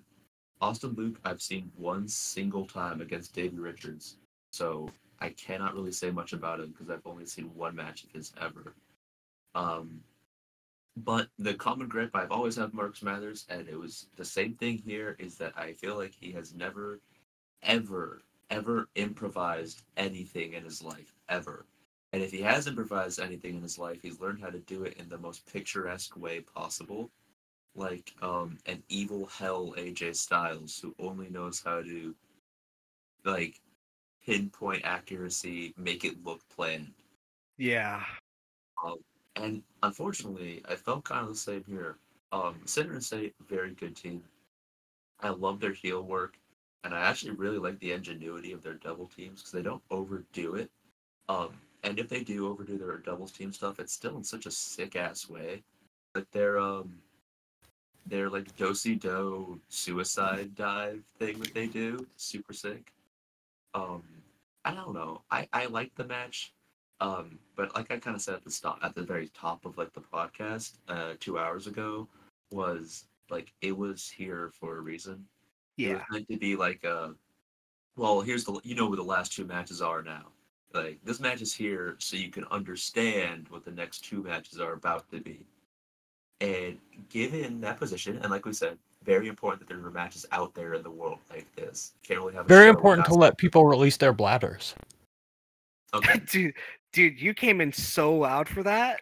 That hurt. But you're right. Speak your truth. There's only one bathroom in the venue, sadly. Well, that's wait, like one bathroom is in like just one toilet. One like intergender family bathroom. One toilet. Oh, okay. Ran out of toilet One paper. toilet. Fucking, you gotta use your fucking posters. Gotta use your ingenuity. No. Well, No. yeah. Okay, but anyway, yeah, really, really badass, awesome. Last two matches, but I don't know. Tag was fun. It was fun. Again, cannot stress this enough. Really fun show all around. Critiques aside. Yes. Did exactly what it was supposed to do in the position that it was put. And I'm not gonna like harp on it for not being the greatest thing ever when it was intentionally there to set the stage for two of the greatest things ever. Yes. Yeah. So yeah, Sinner and State, good team. Travis Williams. Wow, what a guy that guy looks like. He looks crazy. That's what I was to say. He's bald as hell. Broke the Dude. cue ball fit. Yeah, cue ball fit, bald as hell, and then you got fucking Judas Icarus, like hottest man alive, also on crack. Which a lot of the hottest men alive are. Yeah. I'm happy to see that Judas Icarus is still kicking and is apparently still very good. I need to watch more of his work because I have not seen him wrestle since like 2020. But yeah, I think we got to move on next. Dog collar. We got to Mad move on Dog to two men Damus. who are somehow still kicking after what they went through in those barely 10 minutes of ring time that they had against one another. Two truly insane men having like easily the most bloody match I've ever seen in front of my own two very eyes. Easily the most brutal, violent match I've ever seen in front of my two own very eyes. I was so close to Mad Dog and Demus that I could feel the sweat flying off of them. There was like the blood that like flew off of them felt like dropped in front of us on the floor. Jake stepped in it. Oh yeah, that was something that I did at the very end of the match. During the intermission, I met Jared Goldberg, and he was handing out. He wasn't handing out zines; he was selling zines, and with them would come a printed out version of his like Survival to Abita mini game that he had on itch for, and still does have on itch, I believe. And I bought that game on itch And so knowing that there was a physical copy ruled. I didn't have any physical money on me, but he just gave it to me. I was like, that's awesome. I did buy it on itch, so technically I paid for this if you think about it. Right. But yeah, I got it. It's a really, really cool thing. And after the Mad Dog Demus match, and after Makabe Thatcher as well, like once the show was actually over, I stepped in a pool of either Mad Dog's blood or Demus's blood, and then I stepped on the Tobita card. So so now their blood is eternally on the Survivor Tobita card forever. Dude, that's so fucking awesome. Yeah, incredible. It's definitely I think it's definitely my favorite like wrestling thing that I own now, probably. Wow. Yeah, and it's not overpowering too. It's actually very tastefully done. There's just enough blood that you can tell it's there. Right. Yeah. Anyway, yeah, it was awesome. Match ruled. Insane match. Unbelievable vibes live. Seeing it live, oh my god. Oh my goodness gracious. Yeah. Oh the best part of seeing it live was seeing like just 40% of it at any given time because everybody was freaking out and moving out of the way of them because like nobody wanted to get in their way. And the two people who did get in their way, everybody here knows. Yeah. Fucking prayers for Armani's dad. He's fine, but prayers for his jacket that he threw out, which is crazy because he has Demus's blood on. He's like, I can't keep this. He should have given it to me. He got hit with a fucking flying lariat all over it for $60. Dude, he could have gotten so much for the jacket. Yeah, I would have done the incredible things with that jacket, bro. What the hell? Yeah. Anyway. I will say, I love this fucking match. I was sadly not there live. I cannot even imagine what it felt like. Like, you guys have explained it to me multiple times now what it felt like. I cannot imagine. Nothing I can think about could even match what the actual feelings were. Watching it from home, though, this was fucking crazy. I have seen way too little Mad Dog. I've seen like one Mad Dog match before this. I know his whole thing is the dog collar. He has like 10 of them on YouTube. But this fucking guy is like incredible. He's legitimately, there's no other wrestler in the United States that truly feels as dangerously reckless as Mad Dog. And as a plus beyond belief. Unless you're a promoter. Because, of course, Ethan was able to see this live. Kate may have also seen this live. I haven't heard this from you yet. Mm-hmm. We were able to see it on the feed. The promoter of Action, after the first initial outside brawl, every brawl they did after that, he would follow them around and say, Mad Dog, get back in the ring. Mad Dog, get back in the ring. I know. And he kept doing it because I'm certain, one of the biggest fucking problems with wrestling in the States nowadays is because of how hard athletic commissions have cracked down on it since the 80s. Mm-hmm. I guess part of the reason why wrestling in the South is kind of dead is because there are some of the strictest rules in the South. Like, you can't hit a powerbomb in Louisiana. You're legally not allowed to unless you're the WWE. AEW probably also has that pass, but indies are not allowed to do it. And I know that it's the same way pretty much everywhere. I assume New Jersey is probably not that different. They're probably not as strict, given there were power bombs on the show. But they probably have some rules against outside brawling. Both guys were also bleeding. Bleeding during an outside brawl is a big no-no, I think, nationwide. I think there's very few states where that's allowed. And I don't think New Jersey is one, because I think the reason Tournament of Death doesn't run there anymore, because I think they ran there at one point, is because of changes in the Athletic Commission's rulings, and that might be related. So I have to imagine that the owner of Action was very angry and very upset because they kept doing this brawling, and it could potentially get them banned from running in the state. Yeah, you can't, dude. Action Matt he was on a warpath, because after a certain point, I remember he would at some point he just actually physically touched Mad Dog and pointed at the ring. He was done, and that's so sick. I think the camera caught that. I'm pretty sure. I think I saw that in the background. It was awesome, dude. I have a secret conspiracy theory, which is that his punishment was that he wasn't allowed to sell merch afterward, because after the show, Mad Dog came out, put 2 shirts on the ropes, took a photo, took them down, and then left. So, my theory is that as punishment for almost getting them banned, Action Matt was like, "That's it, dude. You can't sell merch anymore." Yeah, no, So no money for you. So he went out, he took a photo of the shirts to prove that he had them or something. I don't know. Put them back in his bag and left. Yeah. Which is crazy. But no, the match is incredible. Match is incredible. And it's so easy to talk about the obvious parts of the crowd getting owned twice. And then all the stuff that happens with the chain. But like, dude, the in-between stuff, also crazy. Mad Dog's hesitation drop kick, nutso. Demus's double foot stomp senton. Yeah. Insane. Fucking unbelievable. The fact that he rips off his shirt but forgets that there's a collar around his neck, so the shirt's just on the chain for the rest of the match. Because he's not able to take it off all the way, he fucking ad-libs and starts choking Mad Dog with it while it's still on the chain.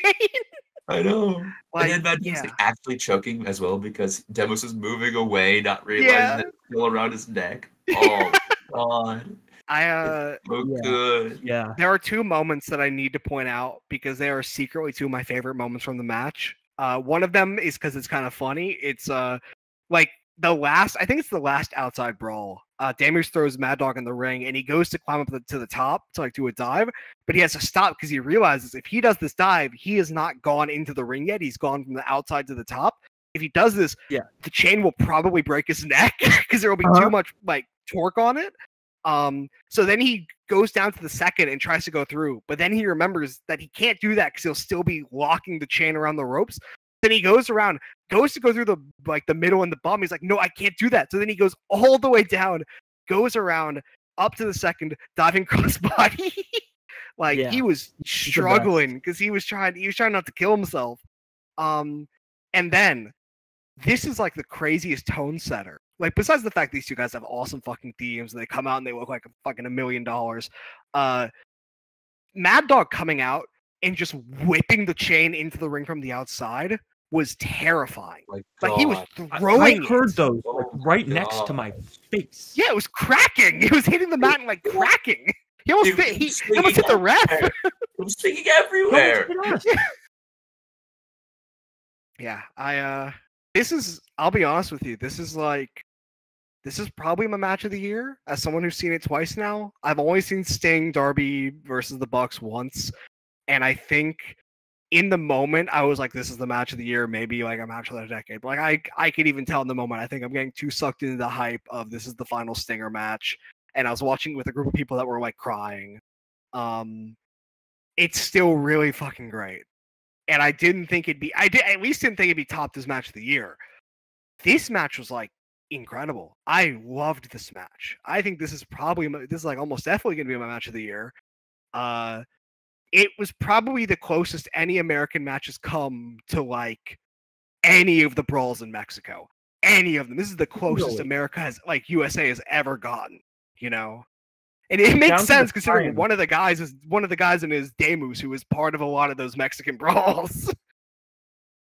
But my personal favorite part of the match is actually the immediate beginning when Mad Dog whips the chain and it looks like you lost a tooth or something off the chain that cracked. Yeah, dude, it cracks into his chin and he's in the corner for a solid 10 seconds checking his mouth. I think he probably did lose a tooth or something. Because Ethan pointed out there was mouth blood, so it's very possible that it just instantly happened and he instantly cut his tongue or something.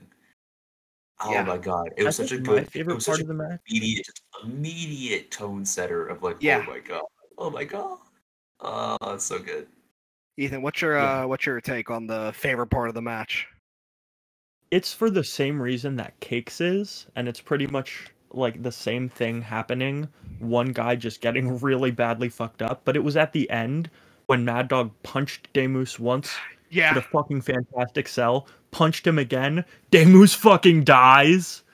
Either it was the sell job of the century or he actually got legitimately punched out Super Dragon Necro Butcher style. Dude, it was so good, especially because Mad Dog had the foresight to follow through regardless. Yes. He completely whiffs the third punch, but it doesn't matter because it's clear that he was gonna fucking kill him with that third punch. Yeah, fucking Demus goes down, hits the mat. Mad Dog is swinging at his head like as he is hitting the mat. Like that is evil. It's so fucking evil, and he starts like punching him in the head while he's on the ground, not moving. Dude, yeah, I loved Demus's sell on that because the initial first punch where he just crumples and then like tries to get back up. He's like, no, hold on. I'm not owned. And then he just gets owned. Oh, it's so good. Yeah, fucking also just shout out to the move that like predicated this because fucking Mad Dog like does a super bloody like fuck you Hulk up kind of thing. But this was after he had escaped from a chain tapatilla, which looked like it was going to rip Mad Dog's head off. It was horrifying. I'll point out that he didn't really escape so much as like he started hulking up, and Demus was like, "Oh, this is that spot," and just let it go. he just kind of like he was basking in the awe of Mad Dog. Oh my goodness, man! Oh, it was so good. I love this. Oh, it was such a good match. It was such a good match. It's fucking incredible. Also, I love the fact that for you. I don't. Yes. Oh. Cake. I'm not sure if you've seen much of him, and actually, you probably have if Andy has forced you to, like he has John. Yeah.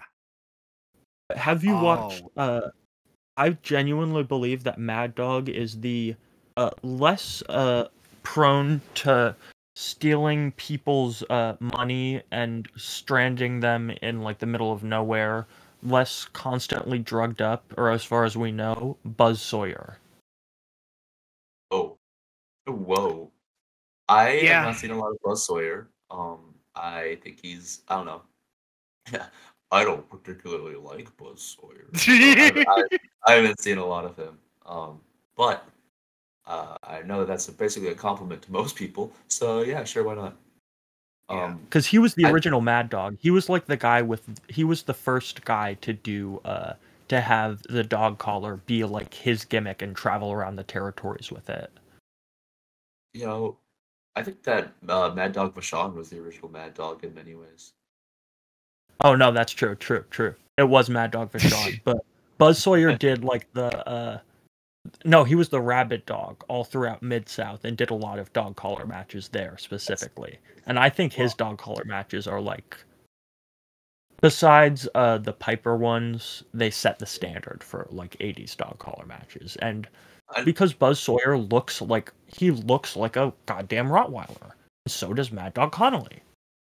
Yeah, I think one thing like also that Mad Dog does so well in this match, and Demus does really well too, is again, it's also like the clear sight that they definitely had some stuff planned that didn't go how they wanted, but it's the commitment to just going, all right, that didn't work, moving on immediately and just making something else better out of it.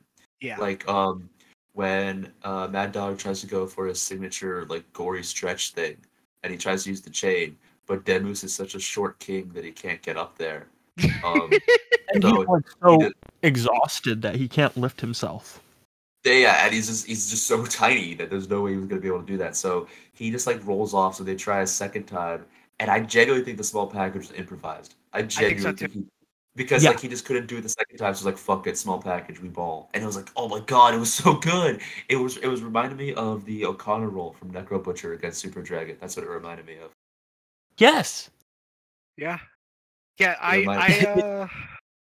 a lot of parallels that you can find with those two matches. I'll be honest with you. Hold on. This is not to say like, oh, they're fucking Jesus Christ. Yeah. Yeah, even there are so many parallels to that match. I haven't even thought about it in that way. Yeah. And it's half the length. Yeah. I just there's just I really don't know what else to say. I honestly really don't know what else to say. This is just a match that is in your face about how great it is. Even with the more minute moments, it is so blatantly fucking good. And I think that basically everyone else for the rest of the decade is going to have to just try to work to be better than that. It is a match that is heightened the bar And I don't think I think there's basically nobody else in the States that could go beyond the bar besides Mad Dog Conaway. I know. It really is just a matter of who gets allowance to do it. Yeah. I mean, hey, if you're small enough, I don't think the commission will care because we've got a lot of outside bleeders in my local place, like all the time. Yeah. Like all the time. As long as you're not So in like a super populated area Yeah. like fucking Casanova Valentine. Exactly. As long Casanova. as you're like, yeah, if you're teensy weensy, if you can get Mad Dog in like some shindy somewhere, I'm sure they'll create something special because the commission's never going to check them. Yeah. But only if we could get him in a shindy. I don't know when he's going back to action. Listen, all we gotta do is pray. Pray for Mad Dog versus Cowpoke Paul. Yes. Dream. I do have one more thing to say about this match. Oh? And that I believe that not only was this match like a love letter to the Segunda Caídas, like their brand of bloodbath, or like the type of really wild brawl that they absolutely adore, that they would put on their match of the year list over like lauded classics. Like they have Necro Butcher versus Toby Klein as their 2004 match of the year. Their I don't know what other year, but they have another like real brawly. No, their 2016 match of the year was Black Terry versus Wotan before we even had like full footage of the thing. Yeah. So this feels like super, not only inspired by them, but also it feels like a love letter to American wrestling's past. It feels like a piece of history transported out of time, like taken from some really smoky but packed hall in the middle of Louisiana where people are watching Hacksaw Jim Duggan wail away at Buzz Sawyer, chain wrapped around his fist, howling right to the audience, but transported into 2024 with barely anything changed. And it's just beautiful to see that something that I love and thought was pretty much extinct from American wrestling, and most of wrestling outside of like Koakalko and Japanese basements, and maybe if Abe and Nomura have some guys who are willing to piss off the commission somewhere, that this kind of like really gritty, in your face, I'm gonna bleed all over the place, there's not really much you can do about it, wrestling can still exist. Even if it's in these small pockets and bursts, and kind of especially if it's in these small pockets and bursts, because you need that reminder once in a while that it still is able to go and be at this level. But if it's like, even it would be great to have wrestling be great constantly, but that's not something that we can ever like aspire for, like that all the wrestling that we like will be all the wrestling that's out there. But like, if there are people who are kind of in our same vein and can put something on, like a Mad Dog Day Moose, or even like anything else on the rest of this card, in those specific areas, because this felt like this whole card felt like a call to action for people that, pun very much intended, that, you know, you should be able to have all of these different styles of wrestling coexist, but also in their own specific niches. And there aren't really a lot of places for those types of wrestling to exist. Oh man, that's why I brought it up, like the fact that like it happens all the time where I'm at, because it happens on a smaller scale.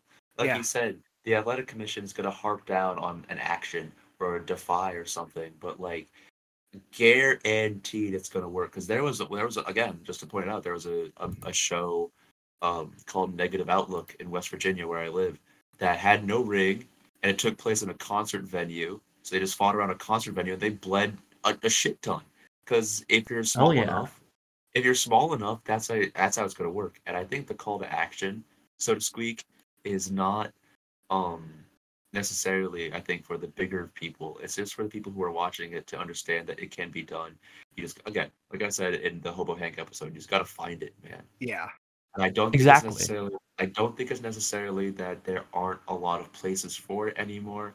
It's just that due to the way that bureaucracy has pwned the independents. There aren't a lot of big places for it anymore.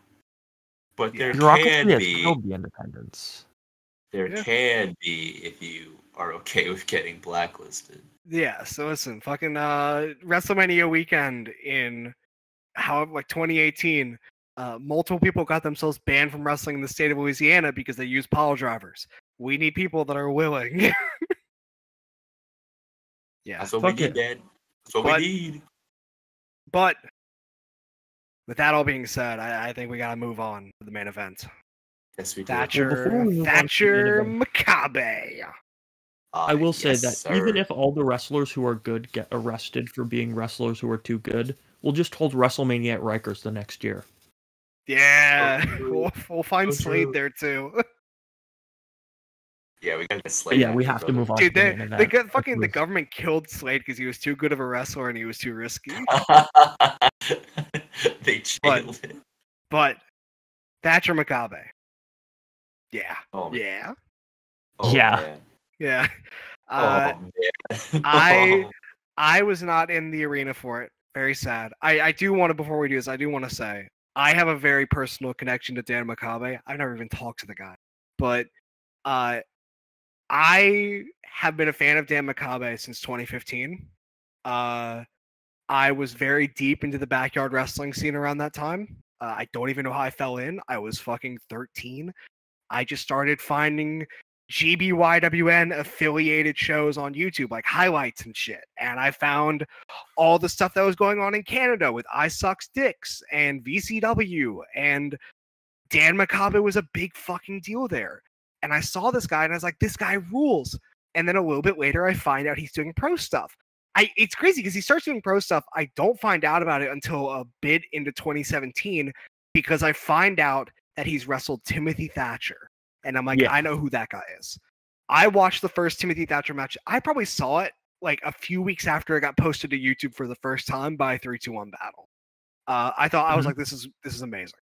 And it's been really incredible watching as time has gone on and Daniel Makabe has gone from a guy that nobody heard of except for backyard wrestlers and people that like backyard wrestling to a guy that has kind of become known as a really important figure in Seattle and, you know, that area of the indie scene, to a guy that people on the internet started, you know, some of the pundits and the tastemakers of shit started to notice. There's a pretty notable video essay that got made about that trilogy. And there, you know, more and more people around the world started to discover this guy named Dan Makabe. And it was weird. It was really weird because I've never experienced that with any other wrestler. The only other guy that I've even gotten close to experiencing that with was Shane Strickland because I found his CZW work when it was happening. But Makabe was like fully from the ground up, from backyard wrestler to pretty much widely considered to be one of the best independent wrestlers in the world. Just a guy that's only limited by the fact that he backyard wrestled for 20 years and his body is fucked up and he's not able to do a lot of shows. You know, he worked in Germany, he worked he worked in America a bunch. He's, you know, it's been incredible. And seeing him walk out for this match, one of his last matches ever, if not his second to last match ever. I don't know if he has anything in between this and whatever ends up being his final match in 3 fucking months, because I think it happens in July. I don't know. I don't know if anything will happen in between. There's a solid chance nothing will. I think knowing him, he might be like, I'm just gonna let this be the second to last match. I'm gonna kill myself. Seeing him walk out for his second to last match with red trunks, red boots and kick pads, with a camo jacket on. Camo jacket. Fist taped up. If you see that and you know who this fucking guy, I mean, he said it on the promo after. It's Daisuke Ikada's gear. I saw that and I said, okay, all right, I see what's going on. And they delivered. You know, I think this was great. I mean, my controversial take is that this was match of the night. I know that Mad Dog Den is like just a masterclass in exactly. Well, I mean, come on, it's the type of match that should actually have the word masterclass associated with it. So I take it back. Like, I mean, it's amazing, but like, this was my match of the night personally because of just how idiosyncratic almost it was to be there. I talked about it in the egg a little bit, and Joseph commented on it as well. But it's just the fact that I think this is the only time I've ever been in a building where every single person was completely focused on one single thing. And it wasn't like a movie or something where, of course, you're focused on the movie. You're not allowed to do anything else. At a wrestling show, you're allowed to not pay attention. You're allowed to do anything. You're allowed to just riff with your buddy. You're allowed to talk about Aunt Lauren Chikara if that's what prefers you over the actual match. You're allowed to do that if you wanted. But in this match, nobody was doing anything. They were all just focused. And I've never been able to experience that in a wrestling situation ever before. And it was the type of match where, I mean, again, Ethan was there, he'd say it too. It was just these small, minute reactions to these small, minute things because for like the first time in who knows how long, everyone was noticing those things all at once. It wasn't like a situation where you have to point it out to somebody. It was a situation where everybody noticed because that's all that they were focusing on. Yeah. And like every single torque had an audible groan to it in the whole building. Every like slight jab that didn't even make sound still had this insane reaction, like they just hit a thigh slap or something. Because it was just, I don't know. It was like just such a, I don't know what the right word is. I don't know what the right word for it is. It was just like a universal commitment to dedicating themselves to seeing this. And it was so, I don't know. I love Mad Dog Den Moves for the chaos and just for the feeling of being there, but this felt like a real testament to exactly why the show ever happened, I guess. Yeah, and that's why it's personally my match of the night because that feeling and that experience, I don't know when it's ever gonna happen again.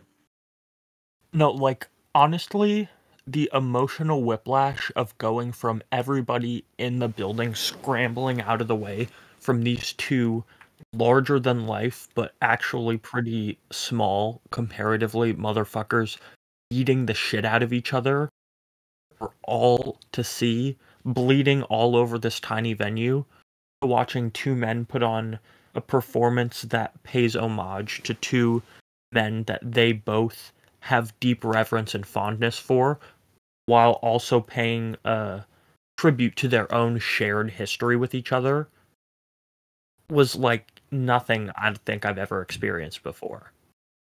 And like you said, Cake, everybody in the entire fucking building. The crazy thing is, you know how, this is a testament to what you were saying, Cake. You know how pretty much every match on that show has at least one clip that has a bunch of likes on Twitter? Yeah. Like, especially the Slim J one.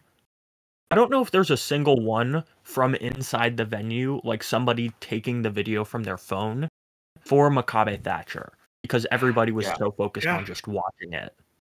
I haven't seen a single clip. I was gonna say I haven't seen a single clip from that either, and I've seen multiple clips from like every other match. Yeah, which is fucking insane. Well, I have the whole thing in clip.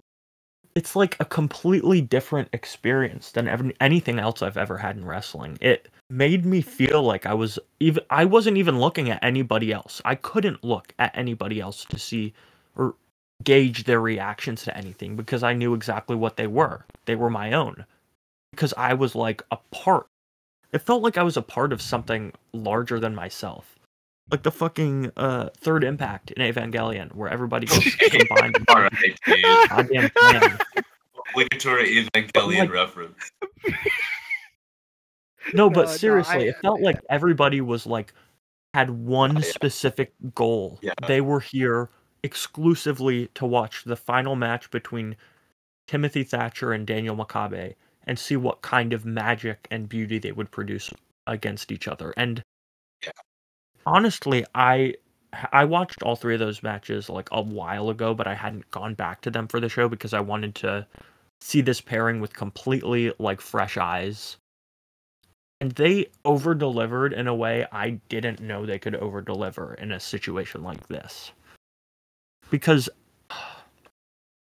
man, Makabe just put in a performance that showed not only like all of the wear and tear and damage on his body, but how much he loves wrestling Timothy Thatcher and like countering all of his moves.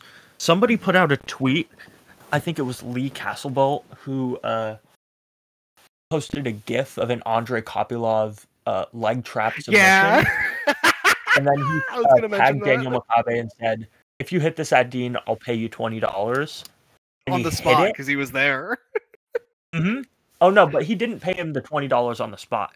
He handed the money to Phil, and then when I was getting my PWFG Daniel Makabe shirt from him, Phil just walked over and handed him the $20 and said, this is from Lee, I don't remember what it's for. But then Makabe immediately remembered.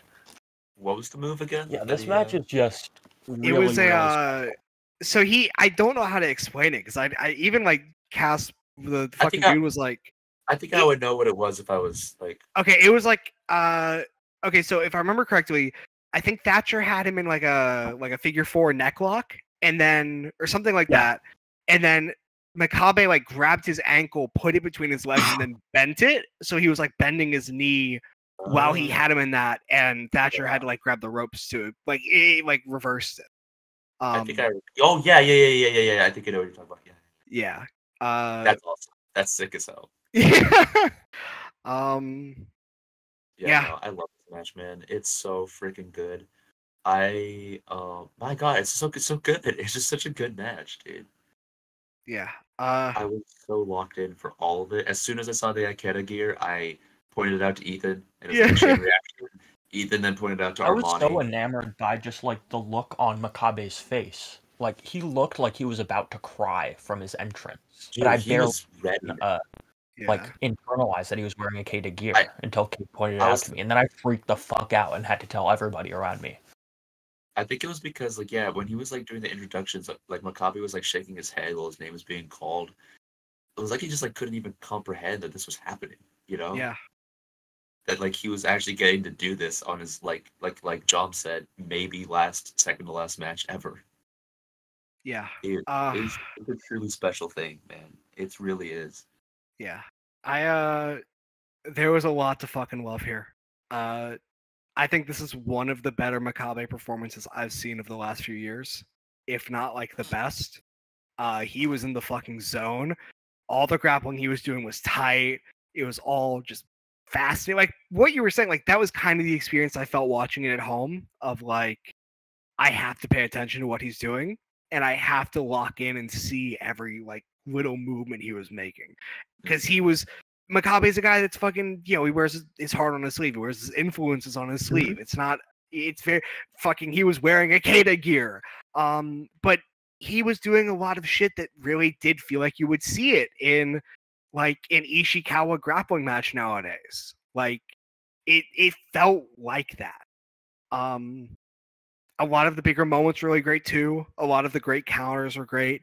I thought this was the best Thatcher match I've seen in a while. I've admittedly kind of cooled down on Thatcher over the years, and I see a lot more of his flaws nowadays than I see his positives, and that sucked because he was like one of my favorites for a while. But this was one of his best performances I've seen in years, because he was very, very much locked in on doing this type of work. All the strikes are great. Makabe throwing fucking punches to the gut was amazing. Oh God, yeah. Thatcher trying to hit the Makabe lock. Yeah, that was really good. I will say, do I think this is like a perfect match or anything? No, I don't think anyone would say it is. Actually, no, I think some people wouldn't. I think that I'd agree with them. I think for what it was trying to do, it was very close to perfect. I think one of the only complaints I have is that knowing the two guys coming into this and Makabe walking in wearing Daisuke Ikeda gear, this felt a lot more in line with a Ishikawa Gentaro than an Ishikawa Ikeda. and that is like the slightest criticism ever. There was like a slight tonal difference from how it was being presented before the bell rang to what it actually was. But the actual work itself was tremendous, and the finish, the finish was more in line with that than everything else. Just fucking Makabe going wild with big unit punches, just over and over again, and fucking dropped them. So good in this match. His big units were so good in this match. Yeah, I think Makabe is like, this might be controversial. I feel like it probably won't be. Makabe has a better Arabu punch than Abe. I think he has Sawa has the best one ever. Like that's just Makabe himself is. I think Makabe himself has said that Sawa's is the best ever. Makabe's is a lot closer to being at that level than Abe's though. Dude, and these were some of his best. I need to ask. I think it's the follow through. It is. I need to ask Andy how he throws it because I really want to learn how to do it. It's so fucking good. You gotta go sit under the learning tree with Dan Makabe and become VII-DEAN. Please, Makabe. Yeah. Bro, I gotta learn how to do that unit. It's so fucking clean. It's incredible. It's so fucking good. And yeah, I think that was basically the perfect finish for this match. Off the top of my head, I don't even remember if this might be their first match they've had because I haven't watched the other three. I watched all three of them when they came out. It's the only one with good. It's the only one with good. I was gonna say because the other three I believe all ended with submissions or some not like a normal leg hook pinfall. And this match felt like a period. Like that's legitimately what it felt like. The finish felt like a period. This felt like this was a conclusion. Very clearly a conclusion on one of the best rivalries of the indies of like the last decade or so. For sure. Yeah, I loved it. Even if I think Connolly Damus is better, but we're talking about a match that I think is like, if the tag from February 2020 with fucking Fishman and Wotan didn't happen, I would be genuinely saying Connolly Damus might be match of the decade. At bare minimum, it's match of the year. And again, the fact that so many of these matches happen on one freaking show. Yeah, what the fuck? Like, we gotta look back. Everything that we have said about Cerebro Loco and Slim J Priest and fucking Conway Damus, we're talking about the same show. Like, golly. God. This is genuinely this is everything I said at the beginning stands true to this very moment. This show feels like a celebration of pro wrestling in a way that no WrestleMania, no AEW pay-per-view, no major Japanese pro wrestling show ever can. Because it's done by the people who love writing about and talking about wrestling probably more than anybody on the planet. Yeah. I think that it's really important to note with something like WrestleMania and something like the bigger AEW shows, at least in my experience with them, a lot of them feel like celebrations, but specifically of a celebration of WWE or a celebration of AEW. And I fully agree. This is one of those shows that really does feel like this isn't a celebration of action. This isn't even a celebration of the American indie scene. This is a celebration of professional wrestling using the best tools that these guys could get their hands on to do it. Like, these are the best people they could have gotten for this type of show outside of pulling fucking magic out of a hat and actually getting Ishikawa Ikeda or getting Wotan. Or getting a time machine and bringing Necro Butcher back. Yeah, this is for what they had, what they were capable of doing, because I know they shot for the stars, and the star, fucking again, Makabe said it. Ishikawa Ikeda were meant to be on the show, and it was planned years ago. But Ishikawa and Ikeda are in their 50s or 60s, and they're not going anywhere. It's just not happening. Mm-hmm. For what they had, and they got some of the best of the fucking best to do it, this really did feel like it was celebrating something beyond the wrestlers and the promotion and everything. It felt like it was just celebrating wrestling. And I don't think any other show is going to be able to do that in the next fucking few years. You know what's insane? Ikeda Ishikawa is the only match that they couldn't really get. Yeah. They got fucking Ringo and Dr. fucking Cerebro. They got Dr. Cerebro, which is crazy. They were gonna go for Slim J Gringo Loco if Cerebro couldn't make it, but I'm happy they went with the Priest and that Loco or that Cerebro could make it because oh my god. You know what's even crazier than that? I think is that with what Jonathan just said and what Ethan just said about it being a celebration of pro wrestling. I think the truly genuinely crazy thing is it was not intentional. That was never the point. Because I think what it was just a show to honor Dean, right? And I think every wrestler wanted to honor Dean, and just by way of being like, man, we got to make sure this is good for this guy, you know? Just the natural inherent love for wrestling they had came through. Yeah, I was gonna say it was not like, oh, this is the plan. It was this happened. Yeah, the original plan was this is a Segunda Caída show. Whenever they started planning it a few years ago, and then Dean tragically passed away, and the plan shifted. It was like we're no longer just doing this as this is Segunda Caída. This is us celebrating our fucking good friend who is no longer with us. And yeah, I think that through the fact that there is such a genuine reason for this show. Because there's a lot of shows with ideas. We're running the show to make money, or we're running the show because wrestling's cool, and that's fucking good. I'm happy that people run shows for those reasons. That's the only reason wrestling exists. But there was something beyond. Yeah. Yeah. Because it was beyond. It was more than that. It was like this was action wrestling. Me and Cake saw that like blood in the water, and we're a pair of sharks. Wait a second, hold on.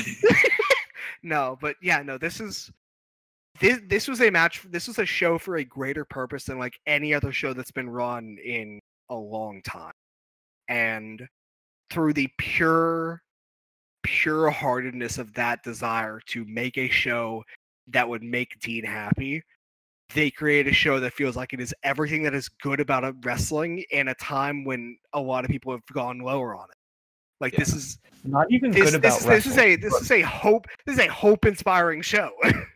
It's a life affirming show.